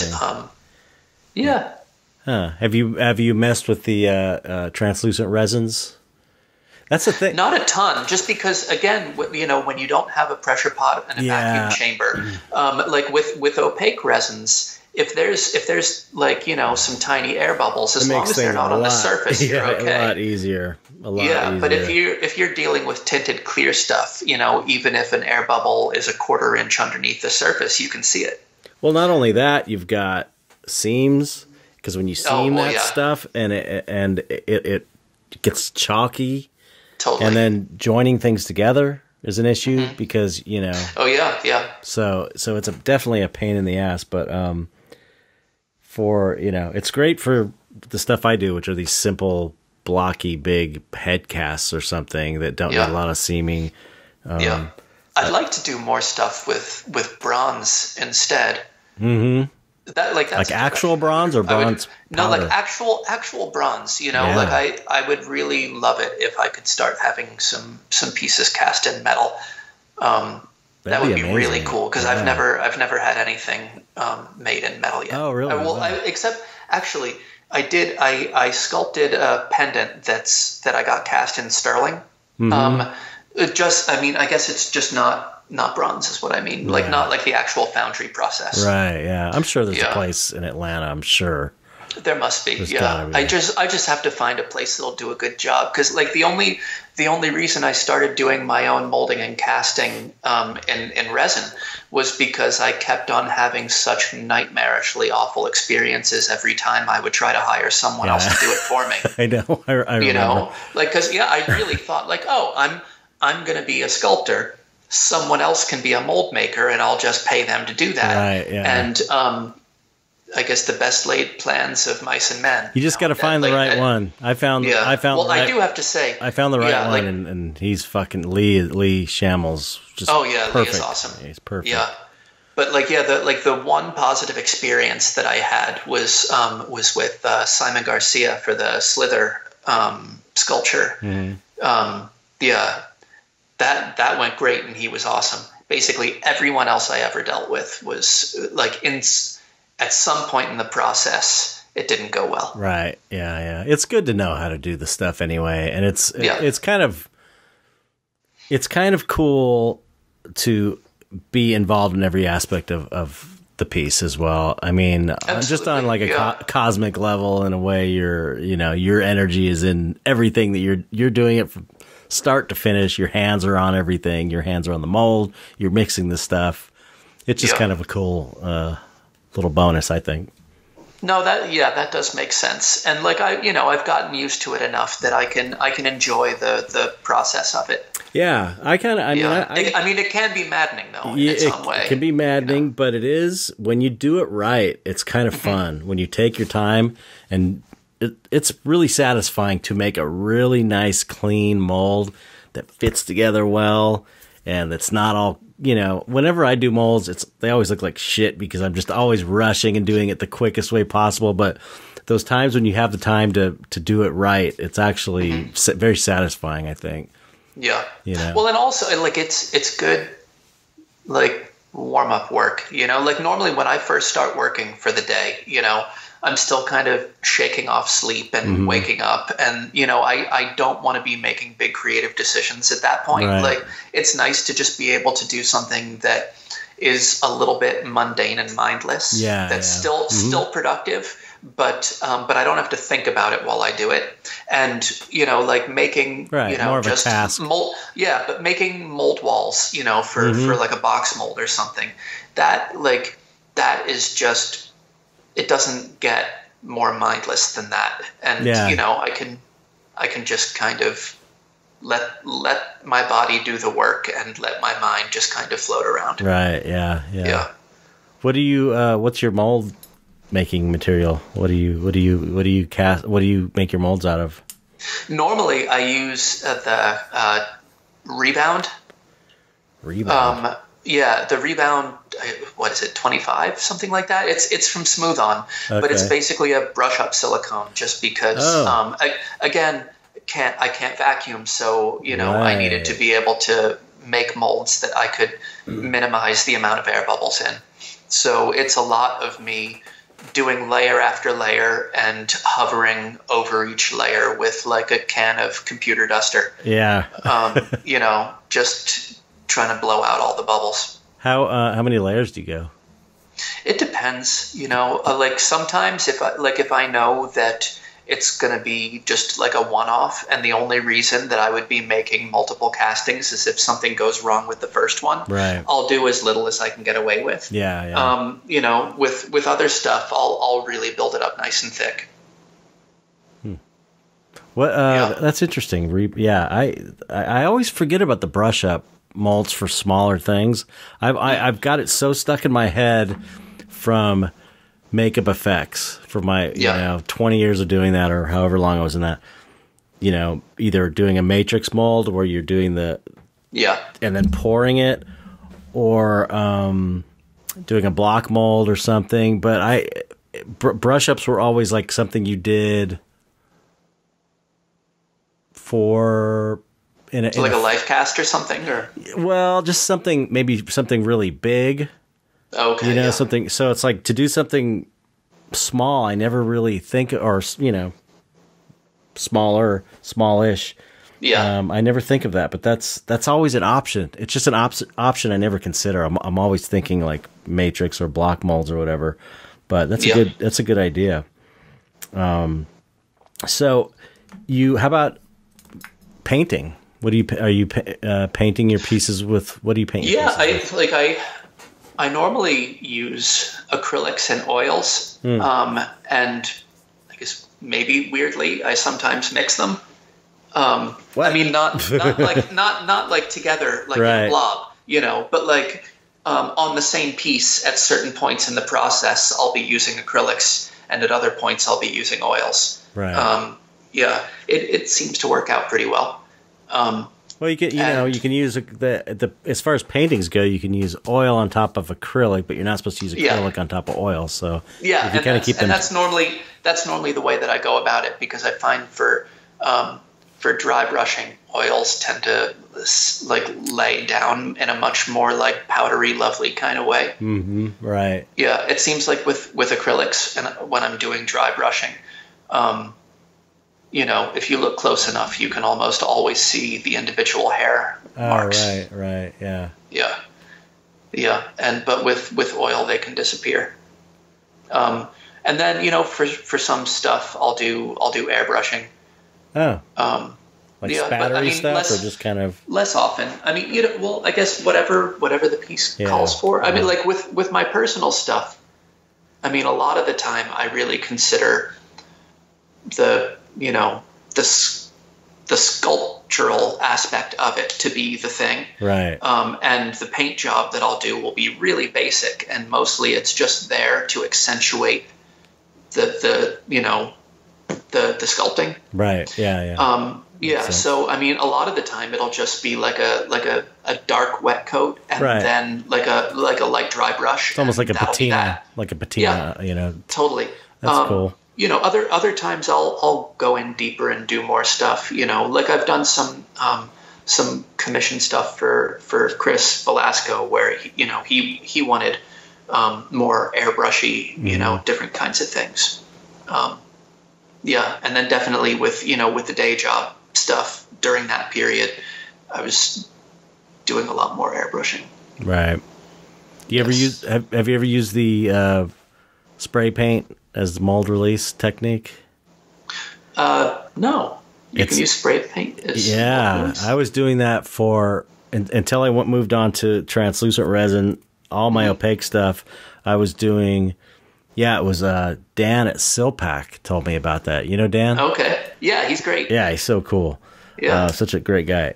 He was telling me that some guy, that he hadn't tried it, but some guy was using primer as his mold release, and so I was like, okay, I'm going to try that. So I started using this black primer. There are potential problems if it pools up or whatever and gets too. You have to get it the right consistency and stuff. But so if you don't use any mold release, you spray them with black or whatever you want primer, and then you cast it. And also it'll pull away. So if you're doing like multiple piece molds, it's going to be trouble because they can stick together. But it will bond. You'll pull it out of the mold, and it'll be like part of the plastic. Like you can't scratch the primer off. Like it chemically bonds to the primer. It's amazing. Huh. Like the heat and everything. So that might be, if you're doing opaque castings, you might want to mess around with that, because it's funny. Like I mean, the only time I use mold release is when I'm getting ready to like pour up the second half of silicone, and I just paint Vaseline on it. Really? That's all I've ever done. Wow. And when I'm doing the castings, I don't use any kind of release at all. I just do it dry. And like at the beginning, like people were telling me to use baby powder. And I was doing that, and like it wasn't making any difference. It was just making my apartment smell like gross.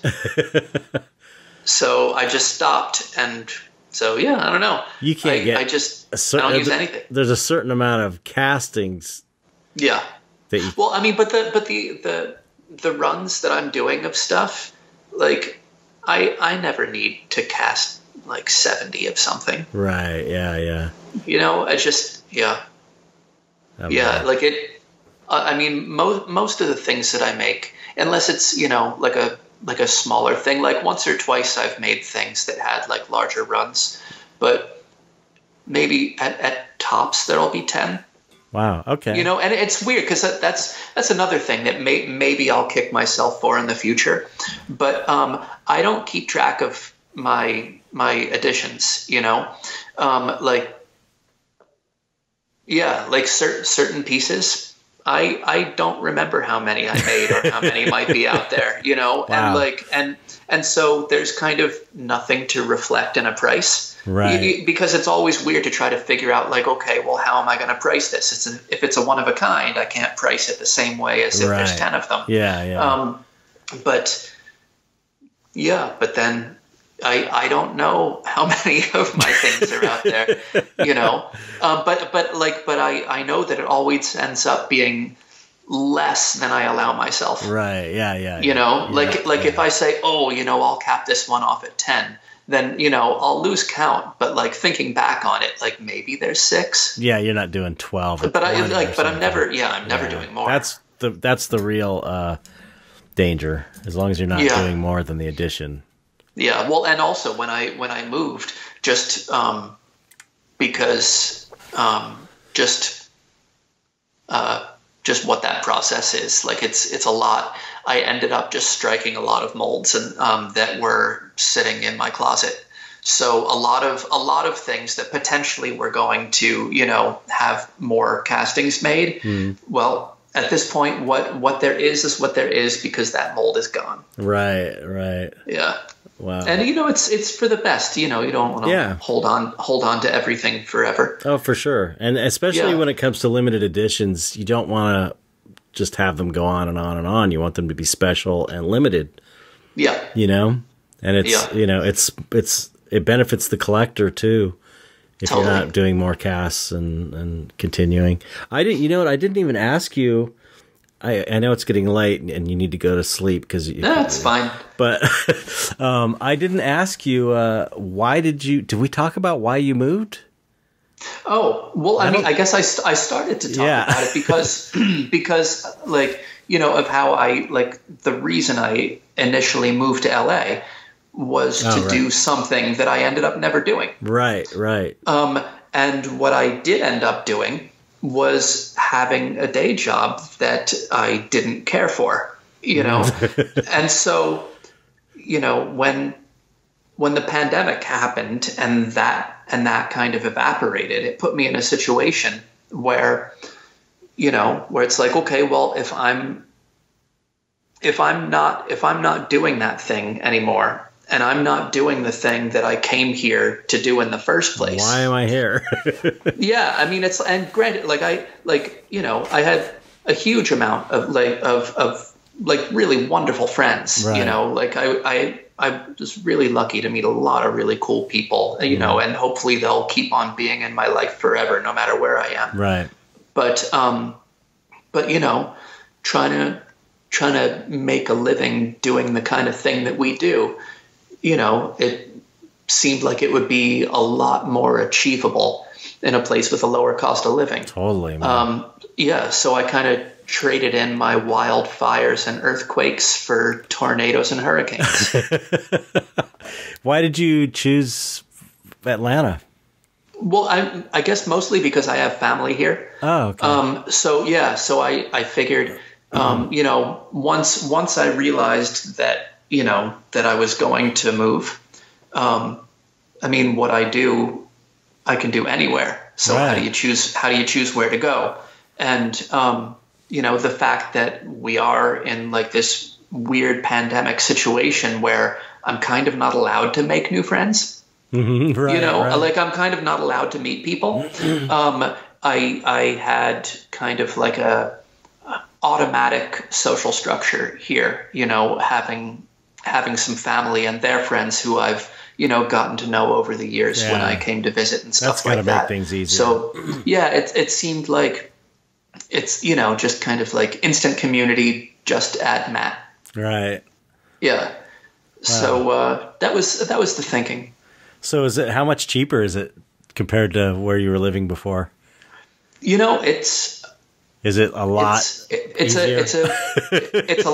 It's a lot easier. I mean, I'm not saying specifics money-wise, but I'm just even just as far as like, you know, like my living situation, I have a lot more for a lot less. Really? Yeah. So you got like space to work and everything, and totally, yeah. That must be exciting. So, you know, and as time goes on, it seems like, you know, that has the potential to get even better. Just because for now I'm just renting, and it seems like the, rental prices are cheaper than LA, but the cost of actually owning a home is ridiculously lower. Really? Yeah. I mean, it seems like out here you can get like a 4-bedroom, 3-bath house for like $250,000. Wow. And I mean, in Burbank, that would have been what, like $1.4 million? Yeah. Yeah. It's crazy. It's so, insane. I mean, that's, yeah. No, and it's, and that was another part of the whole thing, like I always thought it would be cool to get into like, the movie effects, kind of thing. Mm-hmm. But the people that I know that are succeeding in that, the people that have attained that brass ring that, mm-hmm. That I thought, would be fun to go after, like they're living in 1-bedroom apartments. Right. Yeah. And they're renting them, and it's not because they don't want a house. Yeah. So it's it's just one of those things. It's like,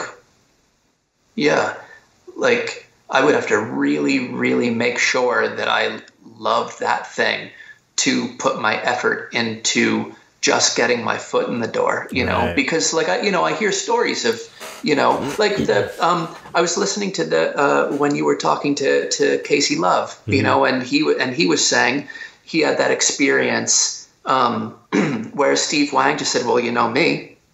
Right. And that kind of, opened the door for him, right.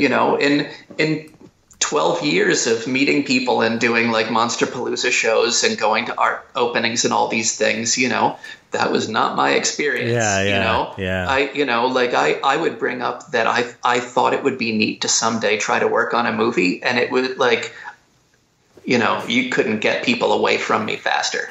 If you want to clear a room, you ask if anybody's hiring. Well, you dodged a bullet there. There. I mean, believe me. I'm sure you've heard. I know I've told you. I've told you plenty of stories.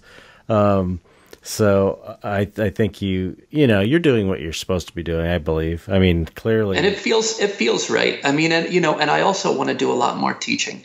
Because cool. I miss it, and I really have had a lot of fun doing that. Yeah, like at various points, I've had like just workshops around LA, mm-hmm. and for a hot minute I taught at the cinema makeup school. I did that.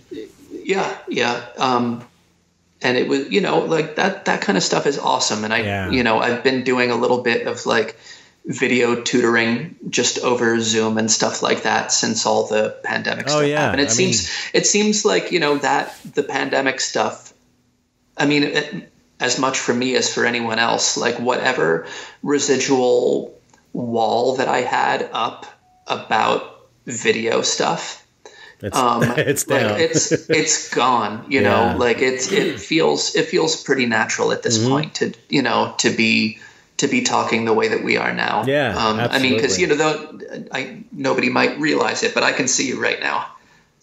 Well, yeah, exactly. Yeah, it's true.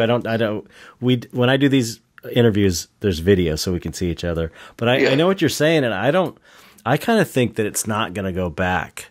I mean, it's going to go back to some degree, but I think that video conferencing and teaching. It just makes more sense. People are spread out everywhere. Yeah. And it seems like another reason that it's okay to not be in LA. I mean, because like really soon I hope to, like make some announcements about some, just online classes being available. Excellent. Hopefully people will be into that, because I don't know, I miss hanging out and sculpting. And that's honestly, that's kind of what it feels like. Mm-hmm. Like it's everybody's learning, but like the vibe just always feels to me like I'm just hanging out with a bunch of new friends making an art and talking about art. And it's what's better than that? Yeah. Well, I mean, Steve Clef started this Dark Art Society art jam thing they've been doing every Friday, where people just get on Zoom and hang out and make stuff. And it's pretty amazing. It's really great, getting together with people. And, so, if you got Well, no, you can do it. You're doing it here. You can jump on there if you feel like it. But this is a great conversation, man. I appreciate you coming on the show. This is super fun. I mean, Thanks for having me. Yeah, this is great. I feel like I go for another 2 hours, but I don't want I don't want to keep you up. I know it's late, and I'm like I said, I'm completely burned myself from this last week. So I had to work all Halloween. It was so hard. I just wanted to be celebrating Halloween, and I was just grinding it out. But it's all right. It's always Halloween to me anyway. So. Yep, there you go. So thanks for coming on and taking the time to talk. I know it's been something I've been wanting to have you on for a long time, so I'm glad we finally made it happen. Yeah, I appreciate it. I mean, thanks for just wanting to talk to me in the first place. Of course. Yeah, you've been on the list forever. So, well, thanks for coming on. And what do you have anything currently you want to promote, or anything you're working on, or gosh, what is that sculpt? You got to tell me real quick what that sculpture is you're working on, because you mentioned you're working on a new piece, right? Yeah, it's man, it's a crazy thing. I've been making like a lot of posts about it on the Patreon, just because it's my current piece. And I've teased a couple progress photos on Instagram. I've seen your notifications, but I haven't even had time to look at anybody's Patreons because I'm following a bunch. But I did get the notifications. Yeah, but it's it's a thing I'm excited about. I don't know. I don't want to give away the surprises, but yeah, there's a lot of clouds and a lot of rock. Oh. And so like a lot of non-figure things involved. Oh, cool. And so it's fun. Okay, so you're, as far as the Patreon goes, because we should promote. I mean, I'll put all that stuff in the links. Yeah, there's a link to that, I guess, in the bio of my Instagram, and also there's links to all of it on my website. What's your website? Which is MatthewJLevin.com. Okay. But the Patreon is just patreon.com/MatthewLevin. Cool. And we'll put it in the description as well. And you're going to be doing more. It's going to be more active. You're going to be, for some people that want to learn from you, can learn from you on Patreon as well, right? I mean, absolutely, yeah. Like the different levels that I have set up. There's live streaming. There's like conversational stuff. There's like one-on-one tutoring and like all sorts of things. Excellent. Yeah, like I mean that goes back to the teaching. You know, like one of the price points, just gives you a free hour each month of online video tutoring. Excellent. Yeah, I do that too. That's great. Cool. Yeah. So, well, people who want to sculpt, there should be a lot more of it. If you want to sculpt figures and creatures, go join Matt's Patreon, because he's the man. He's the man who's doing it. He's doing awesome stuff. Thanks, man. Yeah. All right. So, like I said, all that will be in the description as well. All of your links and stuff. So, your Instagram is that's Matt L21. Matt L21. Okay. And there's a story behind that too. I guess it starts that basically by the time I got on Instagram, every possible permutation of my name was already taken. And when I was in the third grade in elementary school, the teacher gave us each a number so that we could line up to like walk to assemblies and different things like that. And there were two Matts in the class. And so I was Matt L and my number was 21. And so at the top of every paper I wrote for that whole year, like I always wrote Matt L21. And it became like a weird family joke. And that's great. And then somehow when Instagram came along and and you remember, I swear there was no other version of my name that was left available. Yeah, even like when I first got on Twitter, though I'm not on it anymore. Like the closest I could get was Matt Lev, because Matt Levin was taken and like everything else was taken, but Matt Lev at least was enough of my name that it was still there. That's pretty funny. Well, that's a story that my mom will enjoy if she listens to this. Maybe no one else did, and I apologize. I enjoyed it. I enjoyed it. That's what it's all about, man. Personal stories. All right. I'm gonna let you get some sleep. Okay, so thank you everybody for listening, and let's say goodbye, Matt. Say goodbye to the audience. Goodbye. See you later, everybody. Thanks for listening. Thanks for listening, and we'll see you next week. Bye.